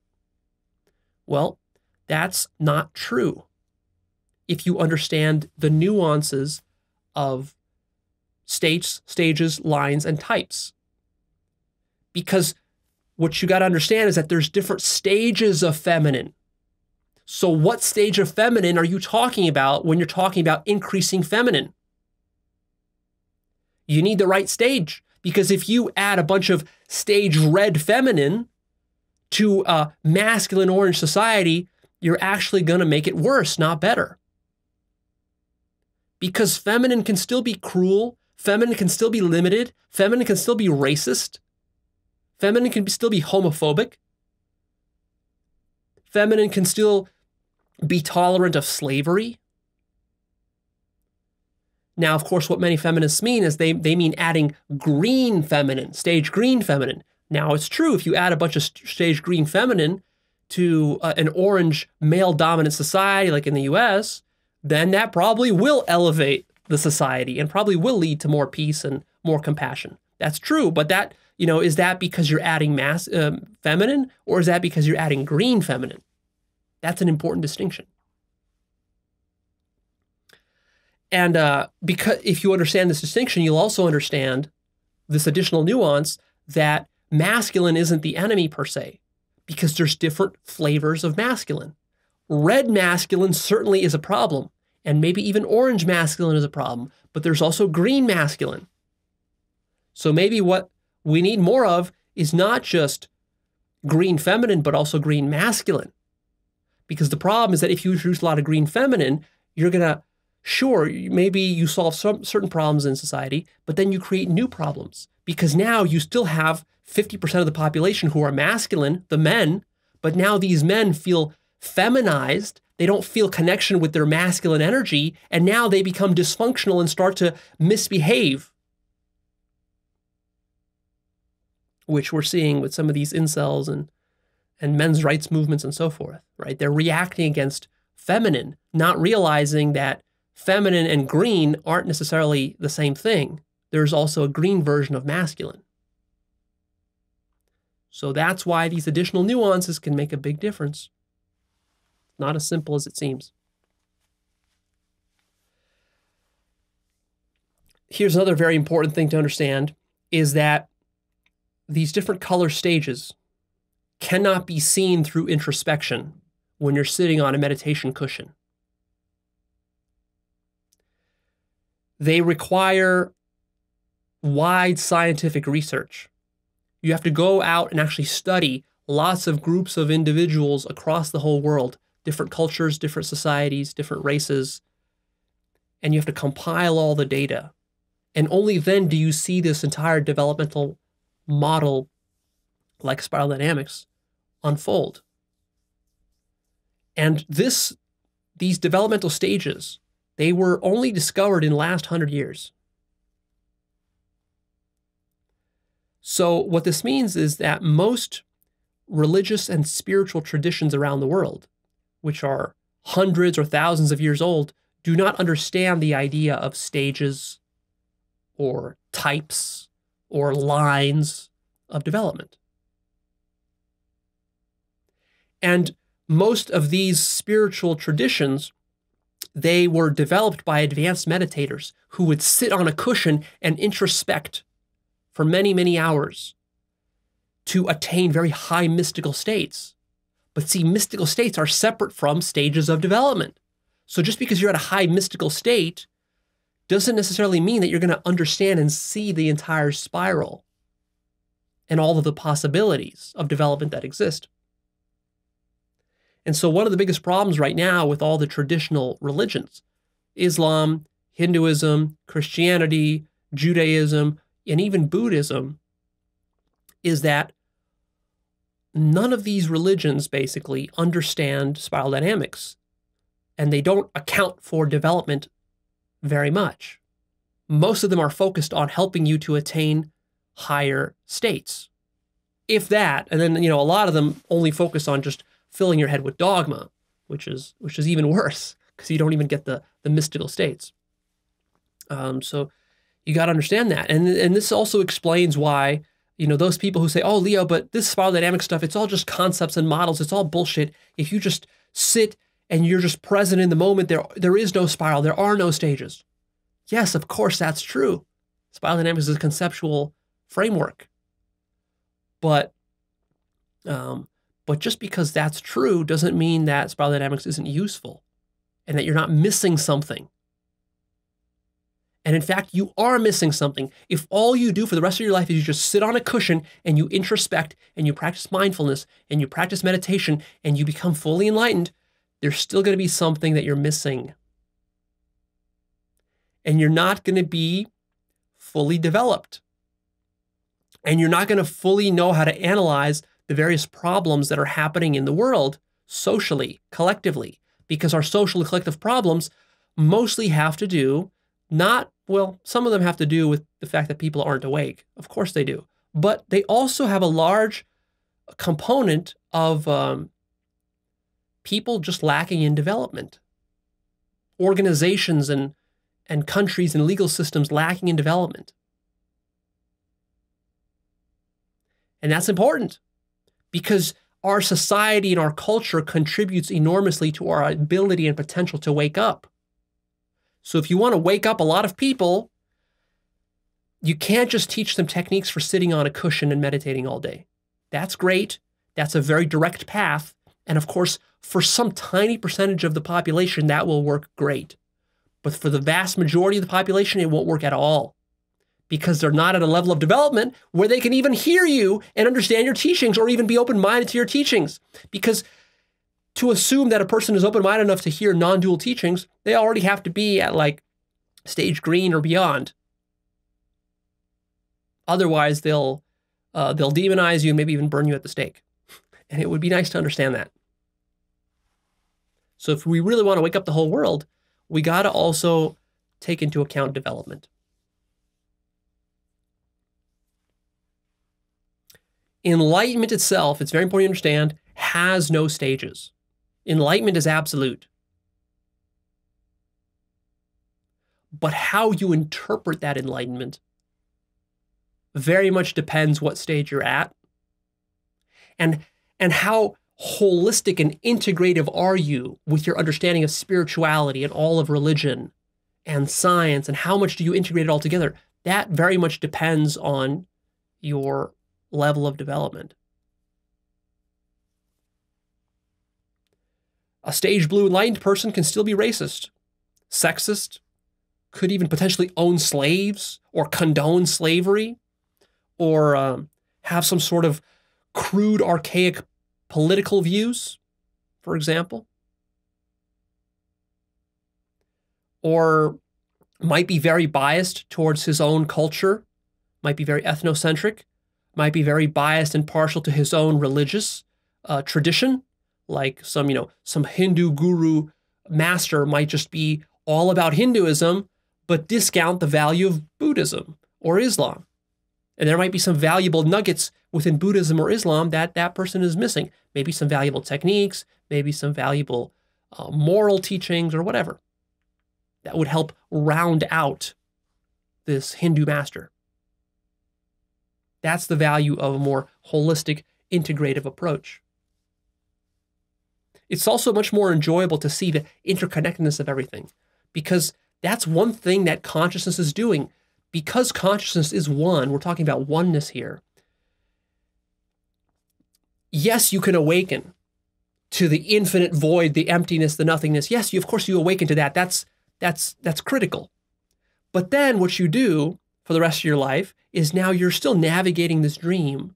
You're navigating this infinite creation with all these forms and shapes and all this stuff that's happening. You're navigating it, and what you're seeing then, your mind is integrating it all together, and you're seeing all the nuanced interconnectedness of everything. You're seeing, for example, how Buddhism is talking about this, and Islam is talking about the same thing, and then Hinduism's also talking about it, but it's all being talked about in different ways. And then you see the beauty of that, and then you see, for example, like Hindu art and Islamic art and Christian art, and you see how all of that fits in together. And so you're seeing more and more of the interconnectedness of everything.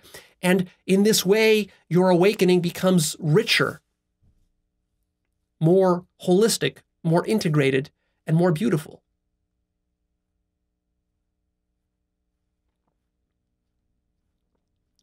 It's also important to understand that spiral dynamics doesn't account for everything. There are factors which are just independent of spiral dynamics. For example, maybe IQ. Like, you can have a different level of IQ at every stage. That's an independent variable. Or your level of spiritual attunement. People might have a natural spiritual talent for spiritual work or for meditation. That would be separate from whatever stage of development they're at. Or maybe karma. That would be a separate factor. Genetics and environment, those can also be separate factors. Early trauma that you might have suffered as a child. Maybe you were abused, or you were in a near-death situation, or you were molested, or you have some PTSD. That would be a complicating factor, which is independent of your spiral stage. Maybe you have some kind of physical illness. Maybe you have a mental illness and a disability. Spiral dynamics doesn't account for things like psychopaths and sociopaths and criminals. It accounts for criminality in some ways, but you can still be a criminal pretty much at any stage. It doesn't account for racial differences, if there are any, class differences, economic status. These are all further complicating factors. In fact, let me give you an even more elaborate list of various psychological factors and things which are independent of your stage on the spiral. I'll run through the whole list. It's a pretty big list. I'll run through the whole list real quickly, and then I'll expand on certain parts of it. So, judgment. And as I'm saying each one, what this means is that this word that I'm saying, like judgment, this thing can happen at any stage in the spiral. Because sometimes people think that, oh, well, judgment, that can only happen at stage blue. And a stage green person can't possibly be judgmental. So if I ever encounter a judgmental person, that immediately places them in the blue category. No, that's wrong. Judgment can happen even at turquoise. Now, of course, a stage red person will be much, much more likely to be judgmental than a stage turquoise person. But judgment can still happen. It's just that judgment looks differently. Judgment evolves through all of these stages. It's very difficult to transcend all judgment entirely. That's very, very rare. So, judgment, hatred, addiction, fear, demonization, projection, radicalization, ideology, and dogma is not limited to blue. It can happen all along the spiral.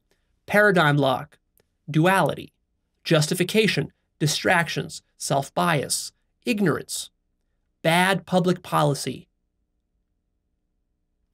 Do not assume that just because someone is a stage turquoise guru that he can't have some loony, wacky public policy proposals. That would be terrible, and that would hurt lots of people.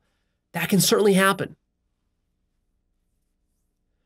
Emotional reactivity happens at all stages. Getting triggered. Closed-mindedness can even exist at turquoise. Passion. You can be passionate at every stage. You can be a super passionate, super charismatic stage red tyrant, for example. You can be passionate about killing people. Or you can be passionate about loving people. You see, these are independent variables. Lying. You can lie at every stage. Selfishness. There's different forms of selfishness at every stage. Abuse of power. You think stage turquoise gurus can't abuse their power? They certainly can. Fame. You can be famous at any stage. Spirituality happens at every stage. Crime can happen at every stage. You can be a stage turquoise criminal. Now, of course, that's much more less likely than if you're a stage red, but it can still happen. Manipulation. Each stage manipulates in its own way. Hypocrisy. Injustice and inequality. Love. Don't think that only the highest stages can love. All the stages can love. Even a stage red tyrant can still love. And no, I don't mean in the sense that he loves to kill people. I mean, a stage red tyrant can genuinely love his daughter or his wife. No problem.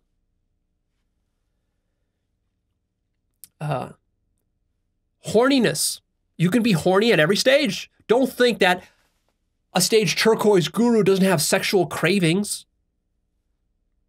Mistakes can happen at every stage. Business and wealth can happen at every stage. People make the silly mistake of thinking that, well, if this is a business person, they must be automatically stage orange because orange is all about business and making money. That's generally true, but you have businesses at every stage of the spiral. They just look different. They have different values. You can have lots of money at every stage of the spiral. You could have lots of money as a red tyrant, lots of money as an orange Wall Street broker, or even lots of money as a stage turquoise guru like Osho with his 90-some Rolls Royces. Denial can happen at every stage. Gender identity happens at every stage. Playing victim, the victim mentality. Laziness. You can be lazy at high stages. Pathology. Groupthink. Misunderstanding. Miscommunication happens at all stages. Reasoning. Don't think that reason and rationality are limited exclusively to stage orange. Yes, it's generally true that stage orange is the sort of the rational one. But, stage blue people can reason. Even stage purple tribal people in the Amazon and in Africa and in Papua New Guinea, they use reason. It's just a different kind of reason used for different purposes. Obesity can happen at every stage.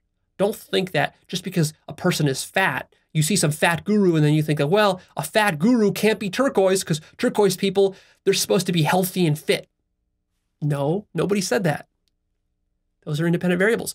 Mental disorders can happen at any stage. And self-deception happens at all stages.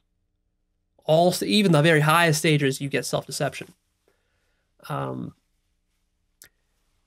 have a 3-part mini-series called Self-Deception, where I outline like 50 different self-deception mechanisms. All of those self-deception mechanisms can happen at every level of the spiral. Now, of course, the higher up you are, the more aware you will be of them, but you're never going to be fully immune from them. All right, so let's take an intermission right here. We've covered a lot of ground, but we still have a lot more to go. All right, let's continue.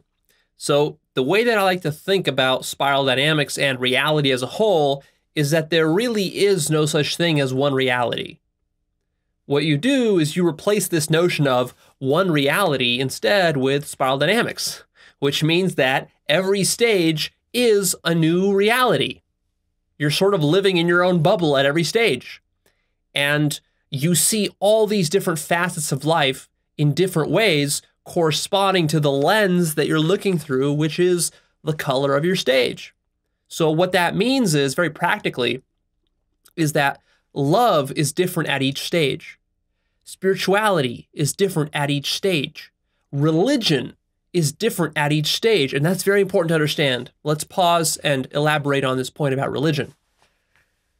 It's very easy to fall into the trap of oversimplifying religion and thinking that religion is just a stage blue activity. It's just fundamentalist dogma, and that's what Christianity is, that's what Islam is, that's even maybe you think that's what Buddhism is and Hinduism. That's not quite right. There are green versions of Christianity, for example. There can be yellow and turquoise versions of Islam. Now, I'm not saying they're common, and maybe even they don't really exist yet, but they will in the future. And so on with all the other religions. All right, so the mistake that's commonly made when people demonize a particular religion is that it's assumed as though the religion is this one monolithic, static thing and that it's never going to evolve or change. And that's just not true. Religion has always evolved. Even very fundamentalist religious people who tend to treat religion as a monolith, still, if you look historically, if you study history, if you study the history of Christianity, Islam, and Buddhism, there's always been evolution and change within all of these traditions. It's inevitable because everything changes and everything evolves. That's just the nature of all form. So, in 200, 300 years, I very much foresee that there will be a yellow version of Islam, a green version of Islam, a turquoise version of Islam. It's not like these religions are really going away. They're going to be there. They're going to soften at the edges. They're going to take on a more pluralistic perspective, a more relativistic perspective. They're going to become less dogmatic, less ideological, less violent, more compassionate, more loving, having a sense of more universal inclusiveness. And then ultimately, they're going to incorporate mystical and non-dual insights. Now, of course, the mystical and non-dual insights are there right now. If you look at Islam or Judaism or Christianity, non-duality was there from the very, very beginning. That's how they were founded. They were founded by mystics.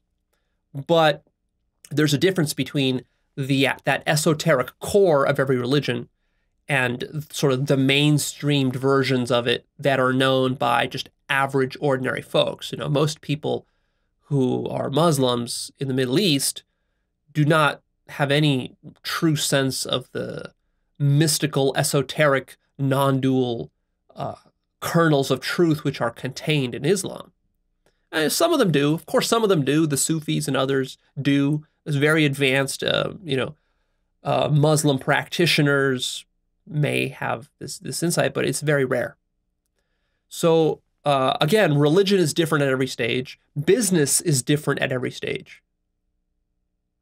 There's a big difference between business at stage orange, green, yellow, and turquoise. And it's a big mistake to think that, oh, well, Leo, once we get beyond yellow and turquoise into those stages, then how do I make my money? Because I can't have a business. Of course you can have a business. It's just a different kind of business. How you view the family is different at every stage. What your notion of a family is. Health and nutrition looks different at every stage. Relationships and marriage look different at every stage. Art is different at every stage. The kind of values and themes that art depicts, if you've studied art history, you can actually trace the evolution of art and the role that art played from the very early stages, tens of thousands of years ago, the ancient cave paintings, those came from stage purple tribes, and then art during the Roman times, art that was commissioned by tyrants and dictators and emperors and kings. And then the art that came from various religious traditions, a lot of European art from 500 to 1,000 years ago was all basically almost all religious art, all trying to put forth Christian themes in one form or another, trying to glorify Christianity. And then, more modern versions of art and postmodern art and all sorts of crazy forms of art that happens today. Avant-garde art is more of a green version of art. And there's even art from the yellow and even turquoise perspectives, like the art of Alex Gray, who does these psychedelic, trippy, psychic types of paintings. So art looks different. Media looks different. Video games, movies, entertainment. I mean, film is going to eventually evolve, and this will probably take hundreds of years, but eventually film will evolve beyond the stupid, mindless superhero movies that we're stuck in right now, which are very stage orange, into more refined, more higher consciousness types of entertainment. And so will video games and all the other stuff, and virtual reality and all that. Politics, of course, is very different at every stage. Motivation. What motivates you, or what motivates your nation, or your culture, or your team, or your group of people, that very much changes state to state. Your fears and worries are different for every stage. Criticism and analysis is different depending on which stage it's coming from, and reason and justifications are different from each stage.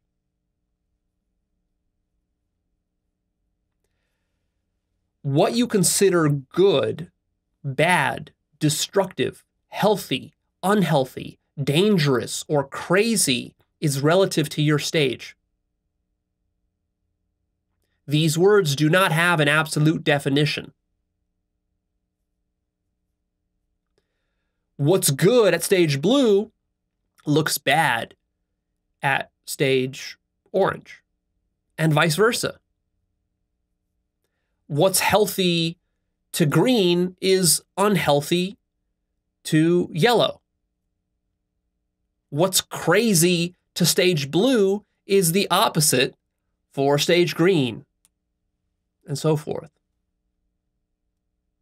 A lot of people don't understand this, and then they get confused because they look at a thing and it looks so evil or bad or destructive or unhealthy or dangerous or crazy, but that's from their perspective. And actually, the funny thing is that some of the healthiest and some of the highest things that you can achieve as a human being, ironically, look very unhealthy and destructive and dangerous and crazy to people who are at lower levels of development, which is a huge problem because if we want to help to elevate and to evolve all of society, that's difficult to do when half the population, or even more, is at a low level of development, and therefore they see all the good stuff and all the healthy stuff as actually being unhealthy and crazy and that it's going to destroy the world. How do you convince them then to make these changes that we need? You can't, because they demonize those changes and they're afraid of them. And then a lot of people can't understand that. Every stage looks dangerous, crazy, criminal, insane, or evil, or deluded to some other stage on the spiral.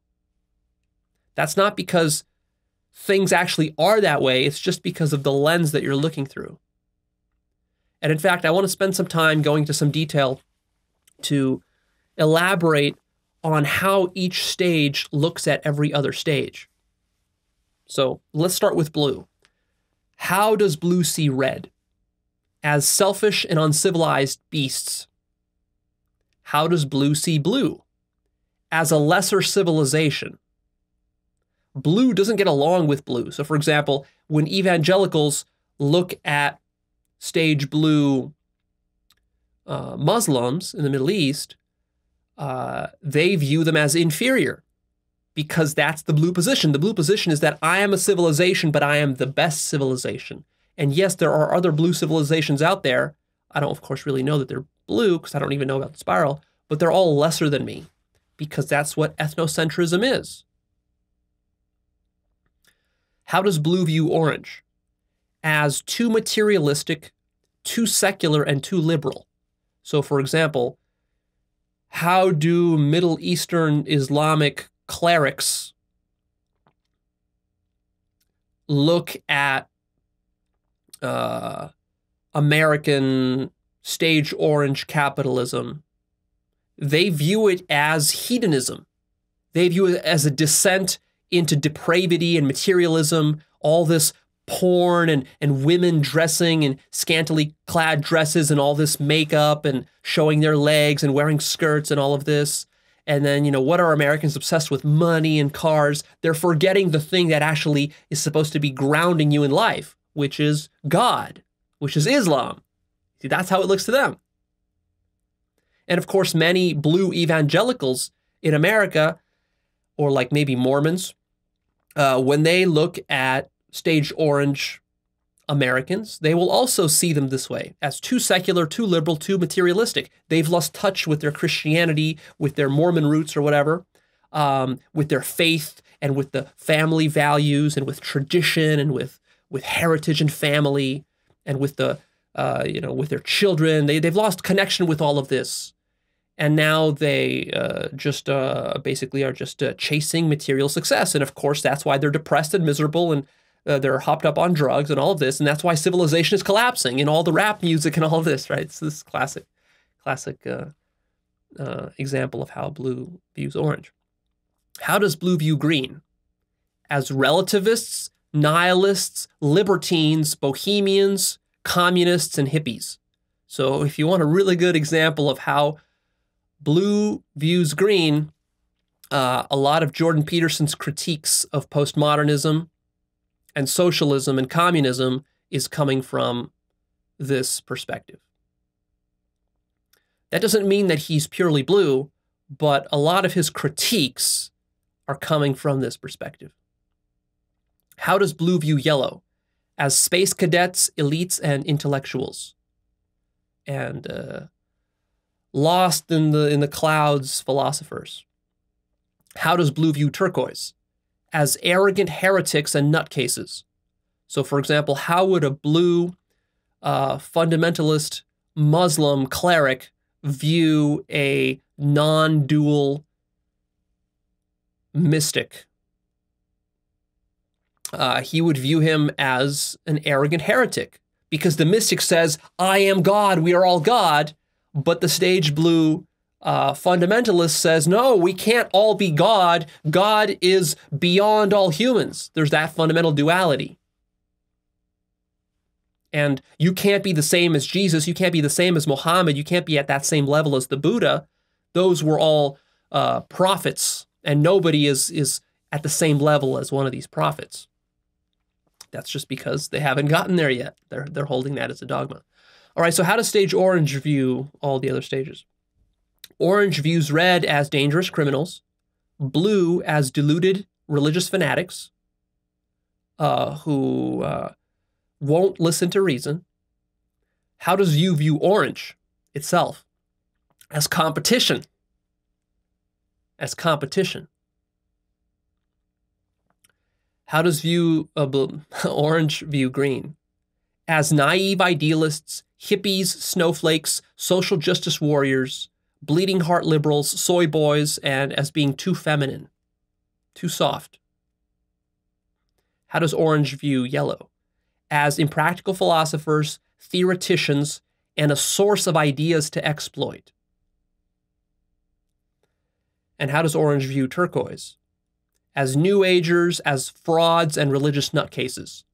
Orange confuses turquoise mystics and sages with stage blue, deluded religious fundamentalists. Puts them in the same category.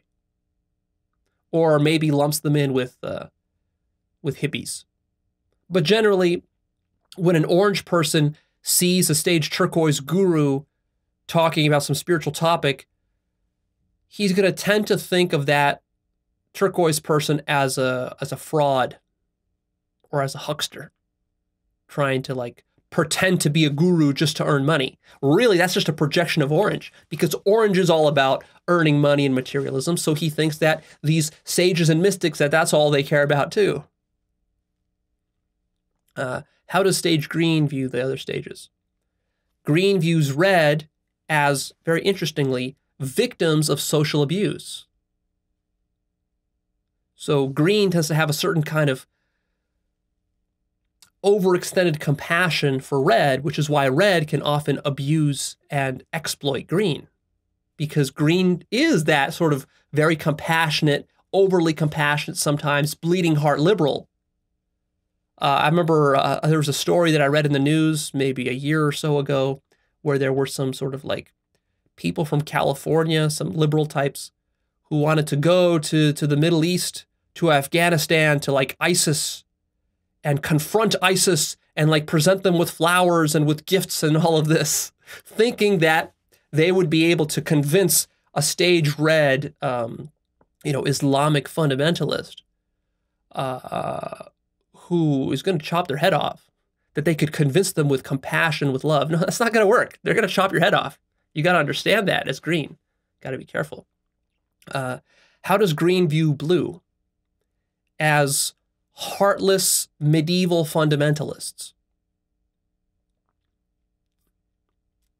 who lack compassion. Fundamentally, they lack compassion. How does green view orange? As used car salesmen and greedy capitalists who are exploiting people. How does green view other green? As comrades. Fellow comrades to build a network for social justice with. How does green view yellow? As aloof elitists and intellectuals. From the green perspective, yellow is way too much stuck in their head and not enough compassion. And also not enough community and relationship, because yellow is more individualistic and green is a little bit more conformist. How does green view turquoise? Very interestingly, green tends to look at turquoise as already what green is doing. So when a green sees some turquoise guru, they will say, well, that's green. What I am is turquoise. That's how green tricks itself, is green thinks it's turquoise, which is too high of an evaluation. And also, green tends to worship these turquoise gurus. And that's sort of what happened with the Osho phenomenon, is you had a lot of Westerners and Californians and Americans who were really inspired by Osho and became his followers, but they weren't nearly as advanced as Osho. They were green, the hippies, and Osho was turquoise. And so that can create a sort of an interesting and dysfunctional dynamic, as it did there. What about yellow? How does yellow view red? As dangerous narcissists. How does it view blue? As closed-minded bigots and moralists. Yellow views orange as myopic rationalists and sleazy businessmen and people who are trapped in the rat race and can't see beyond it. Yellow sees green as naive, emotional do-gooders. How does yellow see yellow? As competent experts. Yellow values the expertise and the intelligence of yellow. And how does yellow view turquoise? As wise masters, as sort of the example of what mankind can aspire to. So another point I want to make here is that confirmation bias works on every stage. And what this means is that whatever stage you're at, you will pick out the facts that support and validate the correctness of your stage while ignoring every other set of facts. So for example, if you're at stage blue in America, then you will think that Muslims are taking over the world and they are the greatest threat. And using confirmation bias, your mind will cherry pick all the facts in order to support that narrative. You will read the newspapers you need to read, look at the news that you need to look at, and talk to the people you need to talk to in order to only see the facts of how Muslims are going to take over the world and destroy everything if they do. And you're not going to see all the contrary evidence. You're not going to see how Muslims are helping the world. You're not going to see the value in Islam. You're not going to bother to study that. You're not going to bother to learn what the Sufis have in common with the Christian mystics. You're not going to bother to consider the possibility that there's no difference between Allah and your Christian God, and that they're actually one and the same God, right? So none of these things are going to be important to you, even though they're factually true, but all of this your mind is going to discount using confirmation bias just to reinforce that narrative. Because from a stage blue perspective, you have certain fears and worries that need to be validated. And they will look very real to you, and you will buy into them, and you will really believe that Muslims are the problem. And that if we don't put a lid on that, that it's going to lead to the destruction of the whole world. And if you're at stage orange, you're going to believe that socialists are going to ruin everything. Socialism is going to destroy the world. And you're going to look for all the facts and supporting evidence to confirm that. And it's really going to look like to you from your orange perspective that, look, yeah, Leo, but it's true. Look at all this wave of socialism is sweeping across America. And look at all these socialists and communists and all of this. And look at all the stuff that's happening in the universities and all this postmodernism and all this. So this whole Jordan Peterson spiel. So you're going to really believe in that narrative. And it's going to really look like to you that if you let these socialists do what they want to do, they're going to destroy the whole world. Because those are your fears. And you don't bother actually reading about socialism. You don't bother about actually considering what are these socialists trying to do? How are they trying to change society for the better?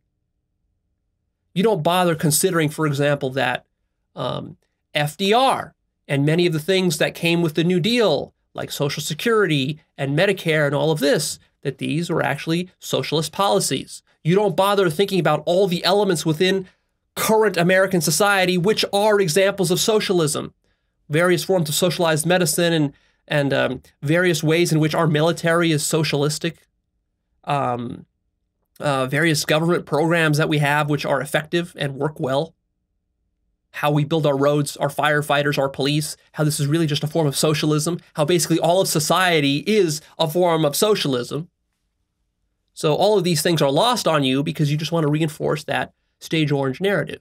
And of course, you're not going to bother looking at other socialist countries around the world that are positive examples for socialism. You're going to only cherry pick the bad examples. You're going to talk about Venezuela and Maoist China and the collapse of the Soviet Union and Cuba and Fidel Castro. You're going to talk about this. You're not going to talk about the successes that have been happening, for example, in the Nordic Scandinavian countries and elsewhere, other experiments with socialism that has worked out well in various countries.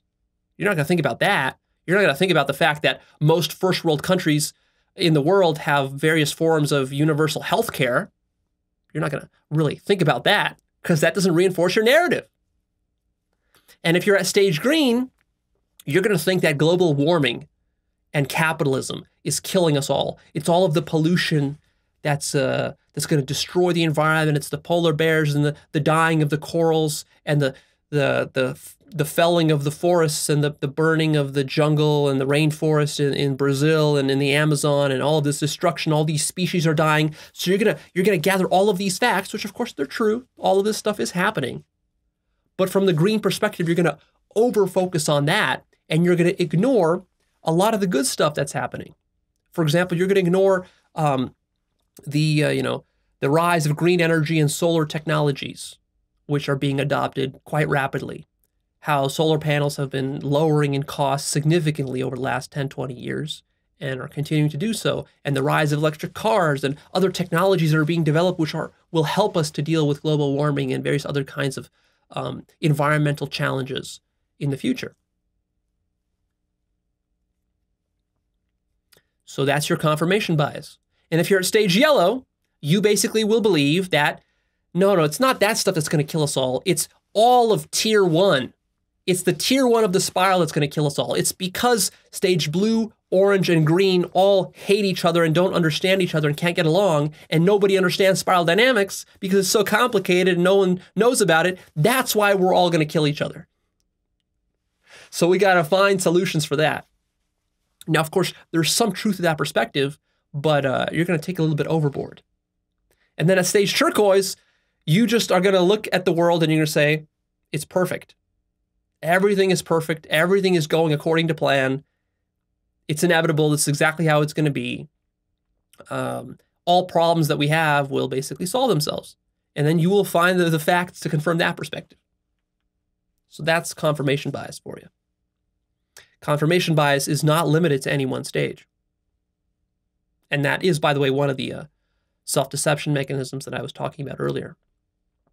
So, as I've said already, all tier 1 stages basically hate each other, which means that stage blue hates green, green hates orange and blue, orange hates blue and green.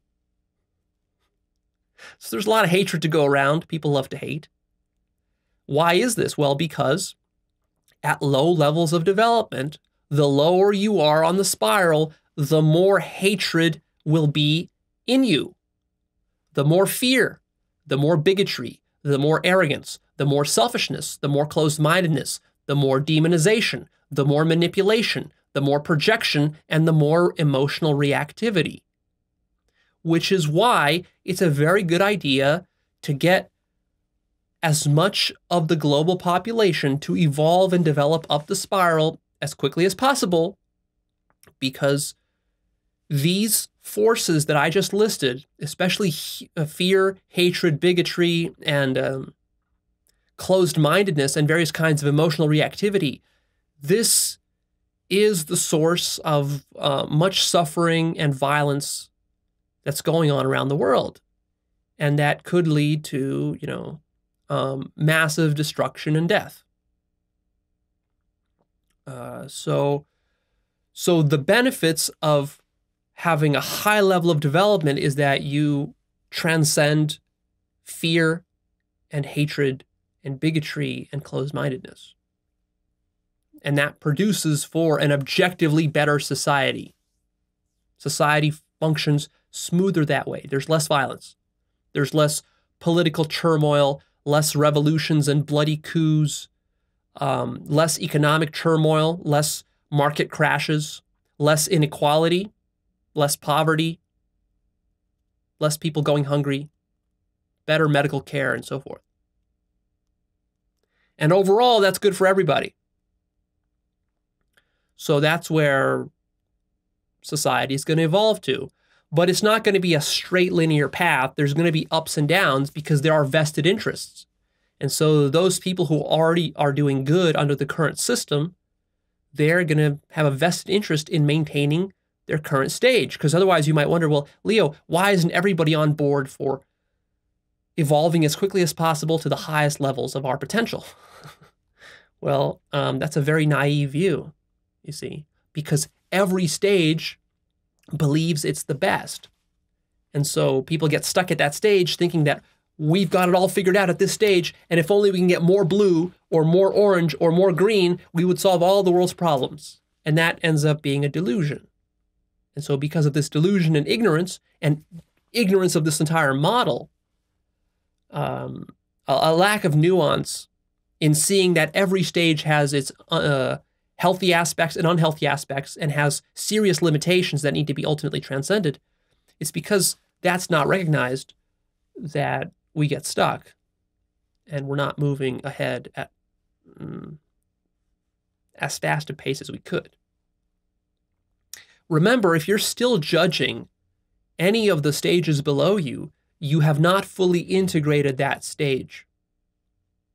You're still missing something that you need to go back and relearn. Here's a couple of really good insights that you can get from the spiral dynamics model about humanity and people. I mean, and there's many of these, but I'll just give you 3 right now, which will help you understand mankind. Firstly is that stages below green basically just don't care about the environment. So if you wonder, why don't more people care about global warming? How do we solve the problem of global warming? Well, the reason we can't solve this problem right now, it's because most people in the world are at stage blue or orange. And blue and orange just doesn't really care about the environment. It doesn't have global concerns. It cares about maintaining a status quo. It cares about continuing to earn profits. It just cares about carrying out its religious dictates and mandates. Stage blue doesn't care about the environment. So of course they deny global warming. It's not a concern for them. Global warming is an issue really only for green and above. Ecological concerns. The ability to think ecologically only emerges at green. People below green do not think ecologically, so they don't take ecological problems seriously. They dismiss them until it becomes too late. So another interesting insight is that stages blue and orange will not appreciate and understand psychedelics. So you might have this naive idea that, well, Leo, if we just give the whole world psychedelics in this sort of hippie ideal of like, let's just like lace all the drinking water with LSD and then we'll wake the whole world up.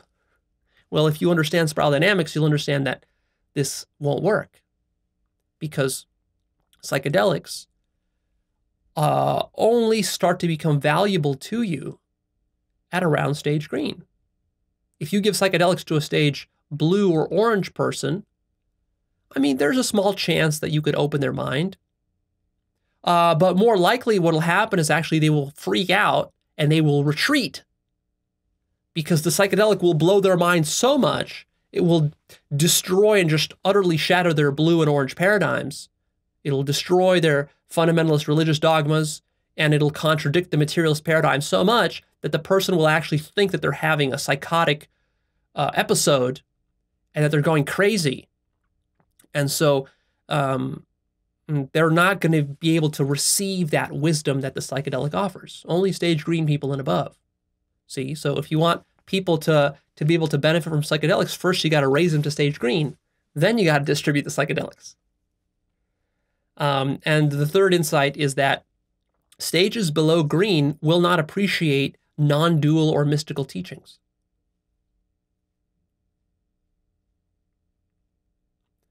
So if you're a teacher of non-duality or very advanced truths, you got to understand that your audience is going to be stage green and above, which limits your audience significantly. And also, if you're trying to teach your friends, if you have some orange or blue friends or family members, and you're trying to teach them about enlightenment or something like that, and they're not understanding you, and they're not interested in it, and in fact, they're demonizing you for it, well, now you understand why. First, you got to get them up to stage green, and then maybe they'll be able to appreciate that. Okay. So this model is very useful and very practical, I want you to see. A common question I get asked about this model is, Leo, is it possible to move backwards or downwards, down the spiral? Is it possible to go from stage orange to blue? And the answer is that generally speaking, not. But that's understanding that you're solidly at orange. So if you're solidly in a stage, you're not likely to regress downwards, unless there's a temporary regression due to some kind of threat that you receive from your environment. So it certainly is possible to drop a stage temporarily. Like if your average stage is around orange, and then something happens to you where you're threatened, your life is threatened, you get angry, you get very fearful, your negative or your lower base emotions get activated, you certainly can drop down to a blue for a while, maybe for a few days, maybe for a week, for a month, for a year. But then once that's resolved, the threat goes away, then you'll generally kind of go back to where you were before. And I think that under conditions of extreme threat, there might be a possibility for regression. So for example, if we had a nuclear apocalypse and resources were very scarce, I can see in that situation that a large chunk of the population could regress by 1 or 2 stages. Or for example, if you're sent to prison and you're forced to survive in a prison, which is sort of a maximum security prison would be a stage red environment. If you're at stage green and you have to survive in a stage red environment, well, you're probably going to drop a stage or 2 just in order to survive. Or maybe you have some sort of physical deterioration, a deterioration of your mind, your brain, some physical ailment or disability. That might drop you down a stage or 2. Maybe if you join a cult, that might drop you down a stage or 2 as they brainwash you and fill your mind with all sorts of low consciousness nonsense. Maybe if you lose your job temporarily, you're really struggling to make ends meet and struggling to feed your children, and that's really stressful for you. During that time, you might drop down a stage and do things that you normally wouldn't do. Maybe you would even engage in some criminal activity just to survive that you normally wouldn't do. Another point is that you cannot see more than 1 or 2 stages ahead, which means that if you're at stage orange right now, you can preview stage green and even a little bit of yellow, but turquoise you won't be able to understand. That's a very valuable insight. That means that for most people in the world, because they are at stage orange or even below, they cannot even glimpse or see the deepest and highest teachings that the best human beings have offered. Can't see it.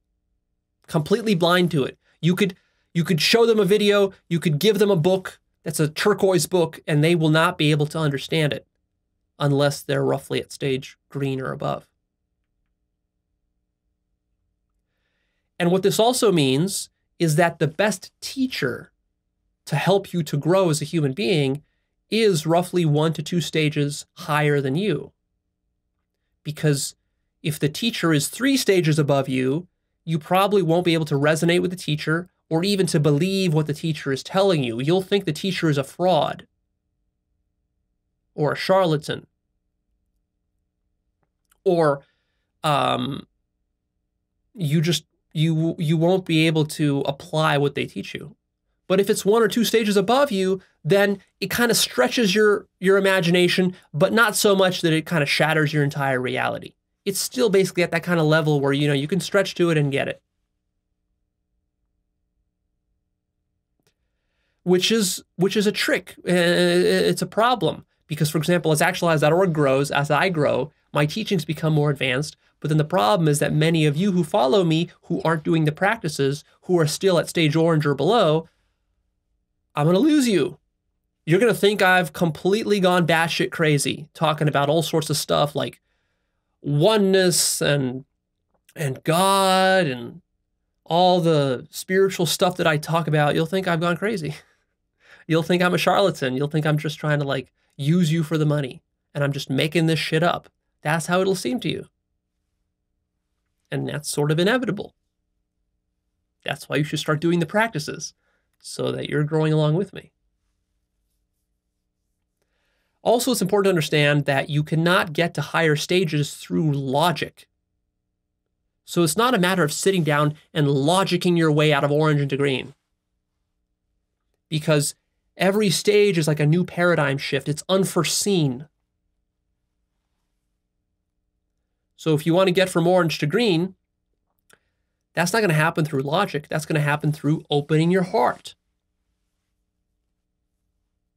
And then if you want to get from green to yellow, that's going to happen through some other new unforeseen paradigm shift. Not necessarily more opening of the heart and not necessarily more logic, but something else, something new. That's why it's difficult to grow, because it requires some new thing that you haven't seen before. It's like a discovery. It's like discovering a new mathematical truth or a new scientific theory. That's tricky. Requires a new sort of insight. Something has to click in you. I like to break down every stage into 4 phases. So the way that it works is that, let's say you're at stage orange and you're solidly in stage orange. There's going to be 4 phases for how you move into green. First, there's the pre-entry phase, which is where you don't take green seriously. You don't believe that green has any worth or value at all. And in fact, you will judge and demonize and ridicule green because you're still arrogant and you think orange is the best. Then what happens is that finally you open your mind to the value of green and you start to enter it. This is the entry phase. This is phase 2. At this point, it feels like you've discovered a new world. It feels fresh and new. You're energized. It's like you've discovered this whole new domain of self-help and green books and healthy eating and yoga and a little bit of spirituality. Maybe you've tried a psychedelic or you smoke some weed and it's like, that's opened a whole new world for you. And you're like, wow, this is amazing. And at this point, you get really charged up and you're growing very quickly at this entry point. You're kind of going up the curve. And maybe you want to go to your friends and tell your friends, like, hey guys, look at all this amazing stuff here. Read this green book, come smoke some weed with me, come do this thing, come to this yoga class with me. But then they look at you and they're like, what are you talking about, dude? This is ridiculous. This is some new age nonsense. You've joined some kind of cult. And of course they think that way because they're at the pre-entry phase in orange. Your friends were orange. And so they're judging and demonizing and ridiculing, and they think that all this green stuff that you're talking about, it's all worthless. It's all nonsense. But you're already a true believer, so you've entered it. Then comes the third phase, which is now you're solidly in green, and it feels rather familiar to you because you've already read a bunch of books, you've already gone to yoga classes, you're starting to get some solid experience with having green friends, you've upgraded your friends, and now you're developing expertise in this thing. But there's still a lot of growth for you here, so you're sort of now starting to get to the plateau. And then comes the final 4th phase, which is the end. This is the point at which now you've been green for so long, maybe for 5 or 10 years. You have a bunch of hippie friends and you've smoked a bunch of weed and you've done a bunch of psychedelics. And now it's all starting to feel a little bit stale. You're starting to get frustrated with it. You're starting to see the limitations. You look at your green friends and you see like, their spirituality is kind of flaky. Yeah, they pretend to be spiritual, but they can't really embody it. And you start to see the limitations of green. And it's at this point that now you look forward to something new. And it's usually at this green or at this final fourth phase where you are stagnating. You might get lazy. You might feel like you're in a rut. You might feel stuck. And then you're waiting for something new to pop on your radar screen, some new video, some new book, some new teaching, some new seminar, somebody, some guru to come and to offer you some new gateway that opens up to the next stage, which would be yellow. And then, of course, you're going to have to surrender your judgments and demonizations and ridicule of yellow. And you're going to have to admit that green was not the end-all, be-all. And so you're going to have to bite that bullet. That's going to be a little bit of pain for your ego. That's going to humble you because you were so arrogant before. When you were solidly in green, you thought green was the best that there is. But then you realize, no, there's more. And so that's how every stage basically works. I just used the example here of the orange to green transition, but every stage has these different phases. So use that idea and kind of see where you're at right now. Where are you? What stage are you at? And what phase of the stage are you at? The beginning, the middle, the end. And that kind of tells you what you need to do next. It helps you orient yourself. Remember that you don't want to take shortcuts with working through these stages. So even though I might speak as though the best thing is for everybody to evolve quickly up the spiral, I mean, that's generally the case, but you also don't want to rush yourself. There's a lot of material and lessons to be learned from each stage. These stages are deep. There's a lot to learn even within red, blue, orange, and green. So don't look down at a stage and saying, oh, that's too low. I don't want to be there. I got to quickly move out of it. Make sure you give yourself time. Keep going back to stages and ask yourself, what have I failed to embody from this stage? What have I failed to embody from blue or from red? Keep asking yourself, what healthy function does this stage serve that I haven't integrated and embodied yet? Make sure you solidify yourself in each color before you rush off to the next. Try to exhaust the stage. Become so full of it that you get sick of it. For example, if right now you're struggling to make a living, you're struggling with your business, maybe spend the next 5 years just like working really hard on your business, fixing your finances, making a good living until you're just sick of it. You're sick of all the materialism. You've bought your house, you've bought your car, you've gone to parties, and you've done all the materialistic stuff, and now you're just sick of it. And now you're ready to move on to green. Now you're ready to work on your relationships, you're ready to work on your spirituality, now you're more interested in meditation, all this. Because if you try to jump to meditation into spirituality too quickly without a solid orange foundation, well, you're going to feel it. You're going to feel it. And it's going to be difficult for you because in a certain sense, you do have to kind of have a sort of a level of priorities, a hierarchy, Maslow's hierarchy of filling these various needs. You know, it's hard to do the higher level stuff when you don't have a basic shelter, when you can't pay your mortgage, when your kids are hungry and they're crying. You got to fix that stuff. And that's what most of the world right now is still working on. Most of the world is still at a point where they're stage blue and lower, and they just have very basic needs. Like they need medical care, they need food, they need a decent economic system, they need a decent legal system, they need decent roads and infrastructure, a decent electrical grid, water, clean water, various medicine from malaria and other things like that. I mean, these are just super basic issues that many third world countries need to solve before they can really help to introduce people to content like that of Actualized.org. Now, of course, don't turn this into a limiting belief. If you're somewhere in a third world country, I mean, Try to stretch yourself, push yourself. You're watching these videos. I mean, you've got a great opportunity to use this material to sort of really rise above the center of gravity of your culture. But of course, it will be more challenging for you. So keep that in mind. You're going to have to work a little bit harder in a third world country than in a first world country, just because you don't have the infrastructure and because your culture is not conducive to self-actualization, because self-actualization is really a stage yellow and above activity. How do you fully integrate a stage? Here's a simple approach. First, you find a healthy role model from that stage. And I do emphasize the word healthy. A healthy role model, because it certainly is possible to find many unhealthy role models. So find a healthy role model and then study their work, study how they think, study their system of values and their principles that guide their life, and then emulate them, emulate how they think, model them, satisfy those needs that they're trying to satisfy, and make sure that you don't get stuck. And then move on to the next stage. What are the best techniques for moving up stages quickly? I would say that without the following techniques, it will take the average person 10 or 20 years just to move up one stage.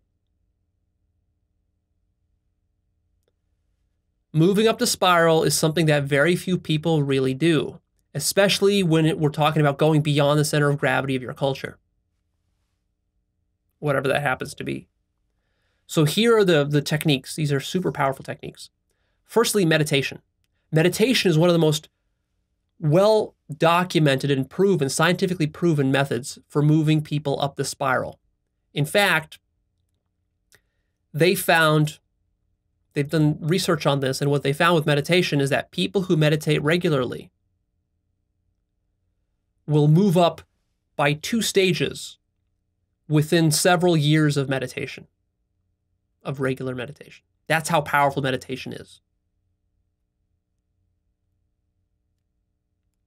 That's why I say that meditation is one of the most important personal development habits. Have you started that habit yet? What are you waiting for? That's the fastest way to move up the spiral. It's guaranteed to work if you meditate earnestly and consistently. Also, mindfulness practice, which you could consider is similar to meditation or even the same as meditation, but also there are some differences. So mindfulness practice also helps a lot. Psychedelics, in my experience, is the most powerful tool for moving up stages. If you do psychedelics consistently, regularly over the course of a couple of years, you will jump up by 2 stages. I can almost guarantee it. I've been doing psychedelics for about 2 years, and psychedelics have solidly put me into turquoise, where before it was inconceivable. Before I was at yellow, the psychedelics have solidly put me into turquoise and have really helped me to overcome various orange fixations that I had. I still had a lot of materialistic orange fixations, even though a lot of my theoretical content, my videos, have been yellow for a long time. I've always thought from a yellow perspective, even when I was a teenager. But a lot of my basic needs were still quite orange, quite materialistic and success-oriented. And you can see that in my older videos from 5 years ago when I first started Actualized.org. You can see a lot of those motivations within me coming through in my videos. But after doing psychedelics for a few years, yeah, I'm like super solidly yellow, and now I'm starting to go into turquoise quite a lot. Meditative yoga is also a very powerful technique for this. Contemplation, another one. Journaling, another one. Reading. That's why I emphasize reading so much, because what does reading do? Reading opens you up to new perspectives, especially when you're reading material from stages that are higher than you. So one of the mistakes people make with reading is that they only read books from their own stage. For example, a stage orange person will read a lot of business and financial books. Nothing wrong with that. That's great. That's important for fully integrating your own stage.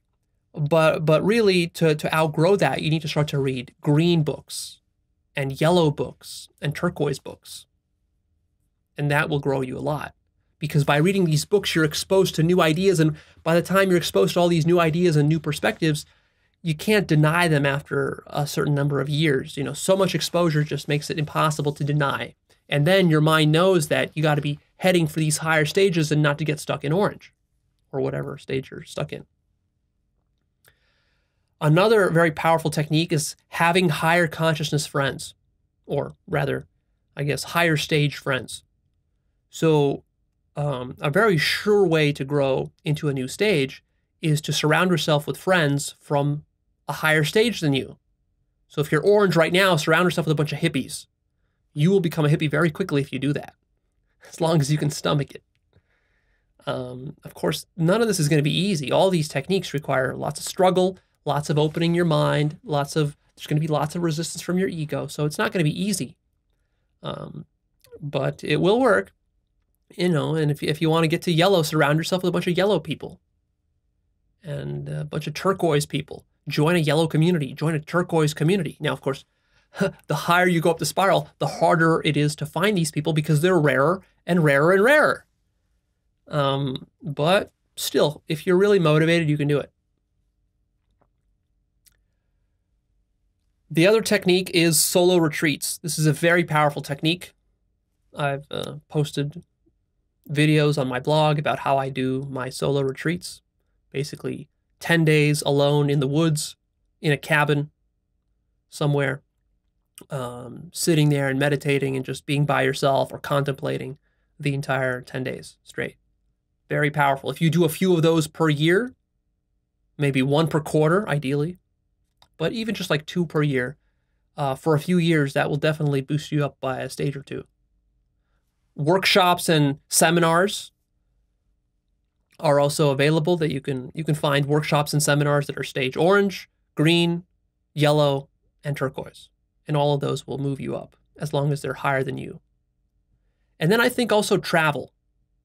Travel and exposing yourself to new cultures, new cuisines, especially not the kind of touristy travel where you kind of just go and you go on a tour bus and you just see the kind of standard stuff that people see. But I mean actually really exposing yourself to a different culture, a very foreign culture. Like maybe if you grew up in America your whole life and then you go and you spend a month or 2 living in the Middle East or in Africa or somewhere in Thailand or in Indonesia, this kind of stuff, like I think that will grow you by a stage or 2.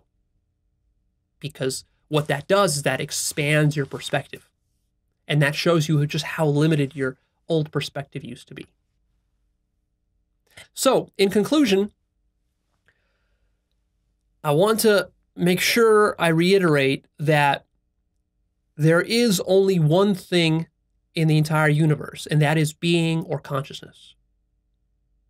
There are not actually stages to being or consciousness. Stages are a conceptualization. They are relative because all creation is relative. The absolute consciousness or being, the substance of which everything is made, that is just one thing. But then the structures that happen within it, those are relative structures. And that's what spiral dynamics talks about. Right? So there's really no contradiction between spiral dynamics and non-duality or enlightenment. There's value to having relative truths. And so spiral dynamics is a relative truth. It's not an absolute truth. So when you're in a state of nirvana, will there be spiral dynamics there? No, there won't. In a state of nirvana, you're way beyond spiral dynamics. But you're not going to be stuck in a state of nirvana forever. You're going to come back down, and then you have to interact in the relative world. And that's where spiral dynamics becomes very useful. And you're still going to be part of society. You're going to be part of a culture. You're going to be part of a country. And so you probably want to improve your environment, improve your society, and help raise the consciousness of people. And in that sense, spiral dynamics is very useful to be able to do that and to analyze all of these social problems that we have. And finally, remember that pathology is possible at every stage. It's possible to screw up in the way that you are executing these stages such that you don't grow through it and fully integrate it, but that there are some sort of hang-ups. There are certain things, parts of the stage that you repress or that you deny or that your ego reacts against, and therefore you become pathological at that stage. So watch out for that. There are many, many traps on this path, many ways that you can misinterpret a stage, misapply this model, not fully integrate the lessons of every stage. So, the devil is in the details.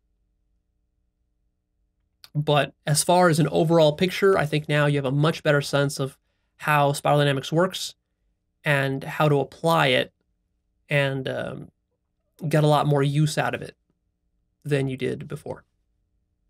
All right, that's it. I'm done here. Please remember to click that like button for me and come check out Actualized.org. That's my website. You'll be able to find resources there to help you with your journey, my blog, the forum, the life purpose course, and the book list. And then I will be making more resources available in the future. And I'm always posting new insights on my blog, which are not available anywhere else. And you won't get those through videos here on YouTube. So that's that. The last thing I'll say is that we're still not done with spiral dynamics. You might think that we've beaten this horse to death, but no. There's still going to be one more episode that I intend to shoot about spiral dynamics application. All the ways in which spiral dynamics can be applied to all the problems within society. There's so much to be said about that, and it's so profound, and it's going to be so inspirational when you watch that, make sure you stick around for that. That's going to be coming in the future. And also, at some point, I will go back and I will create one more episode for stage red, which I haven't covered yet, and one more episode for stage purple, which I haven't covered yet. Those are sort of primitive stages, but there's still value in understanding those, and there's still lessons that you can glean from that. So that will be coming in the future, although those two aren't nearly as high priority for me as the applications episode. I'm really excited about the applications episode. I actually wanted to include it here, but this one is going to be so long that, well, I didn't want this to be 3 hours long. So there you go. Stay tuned, and that will come in the future.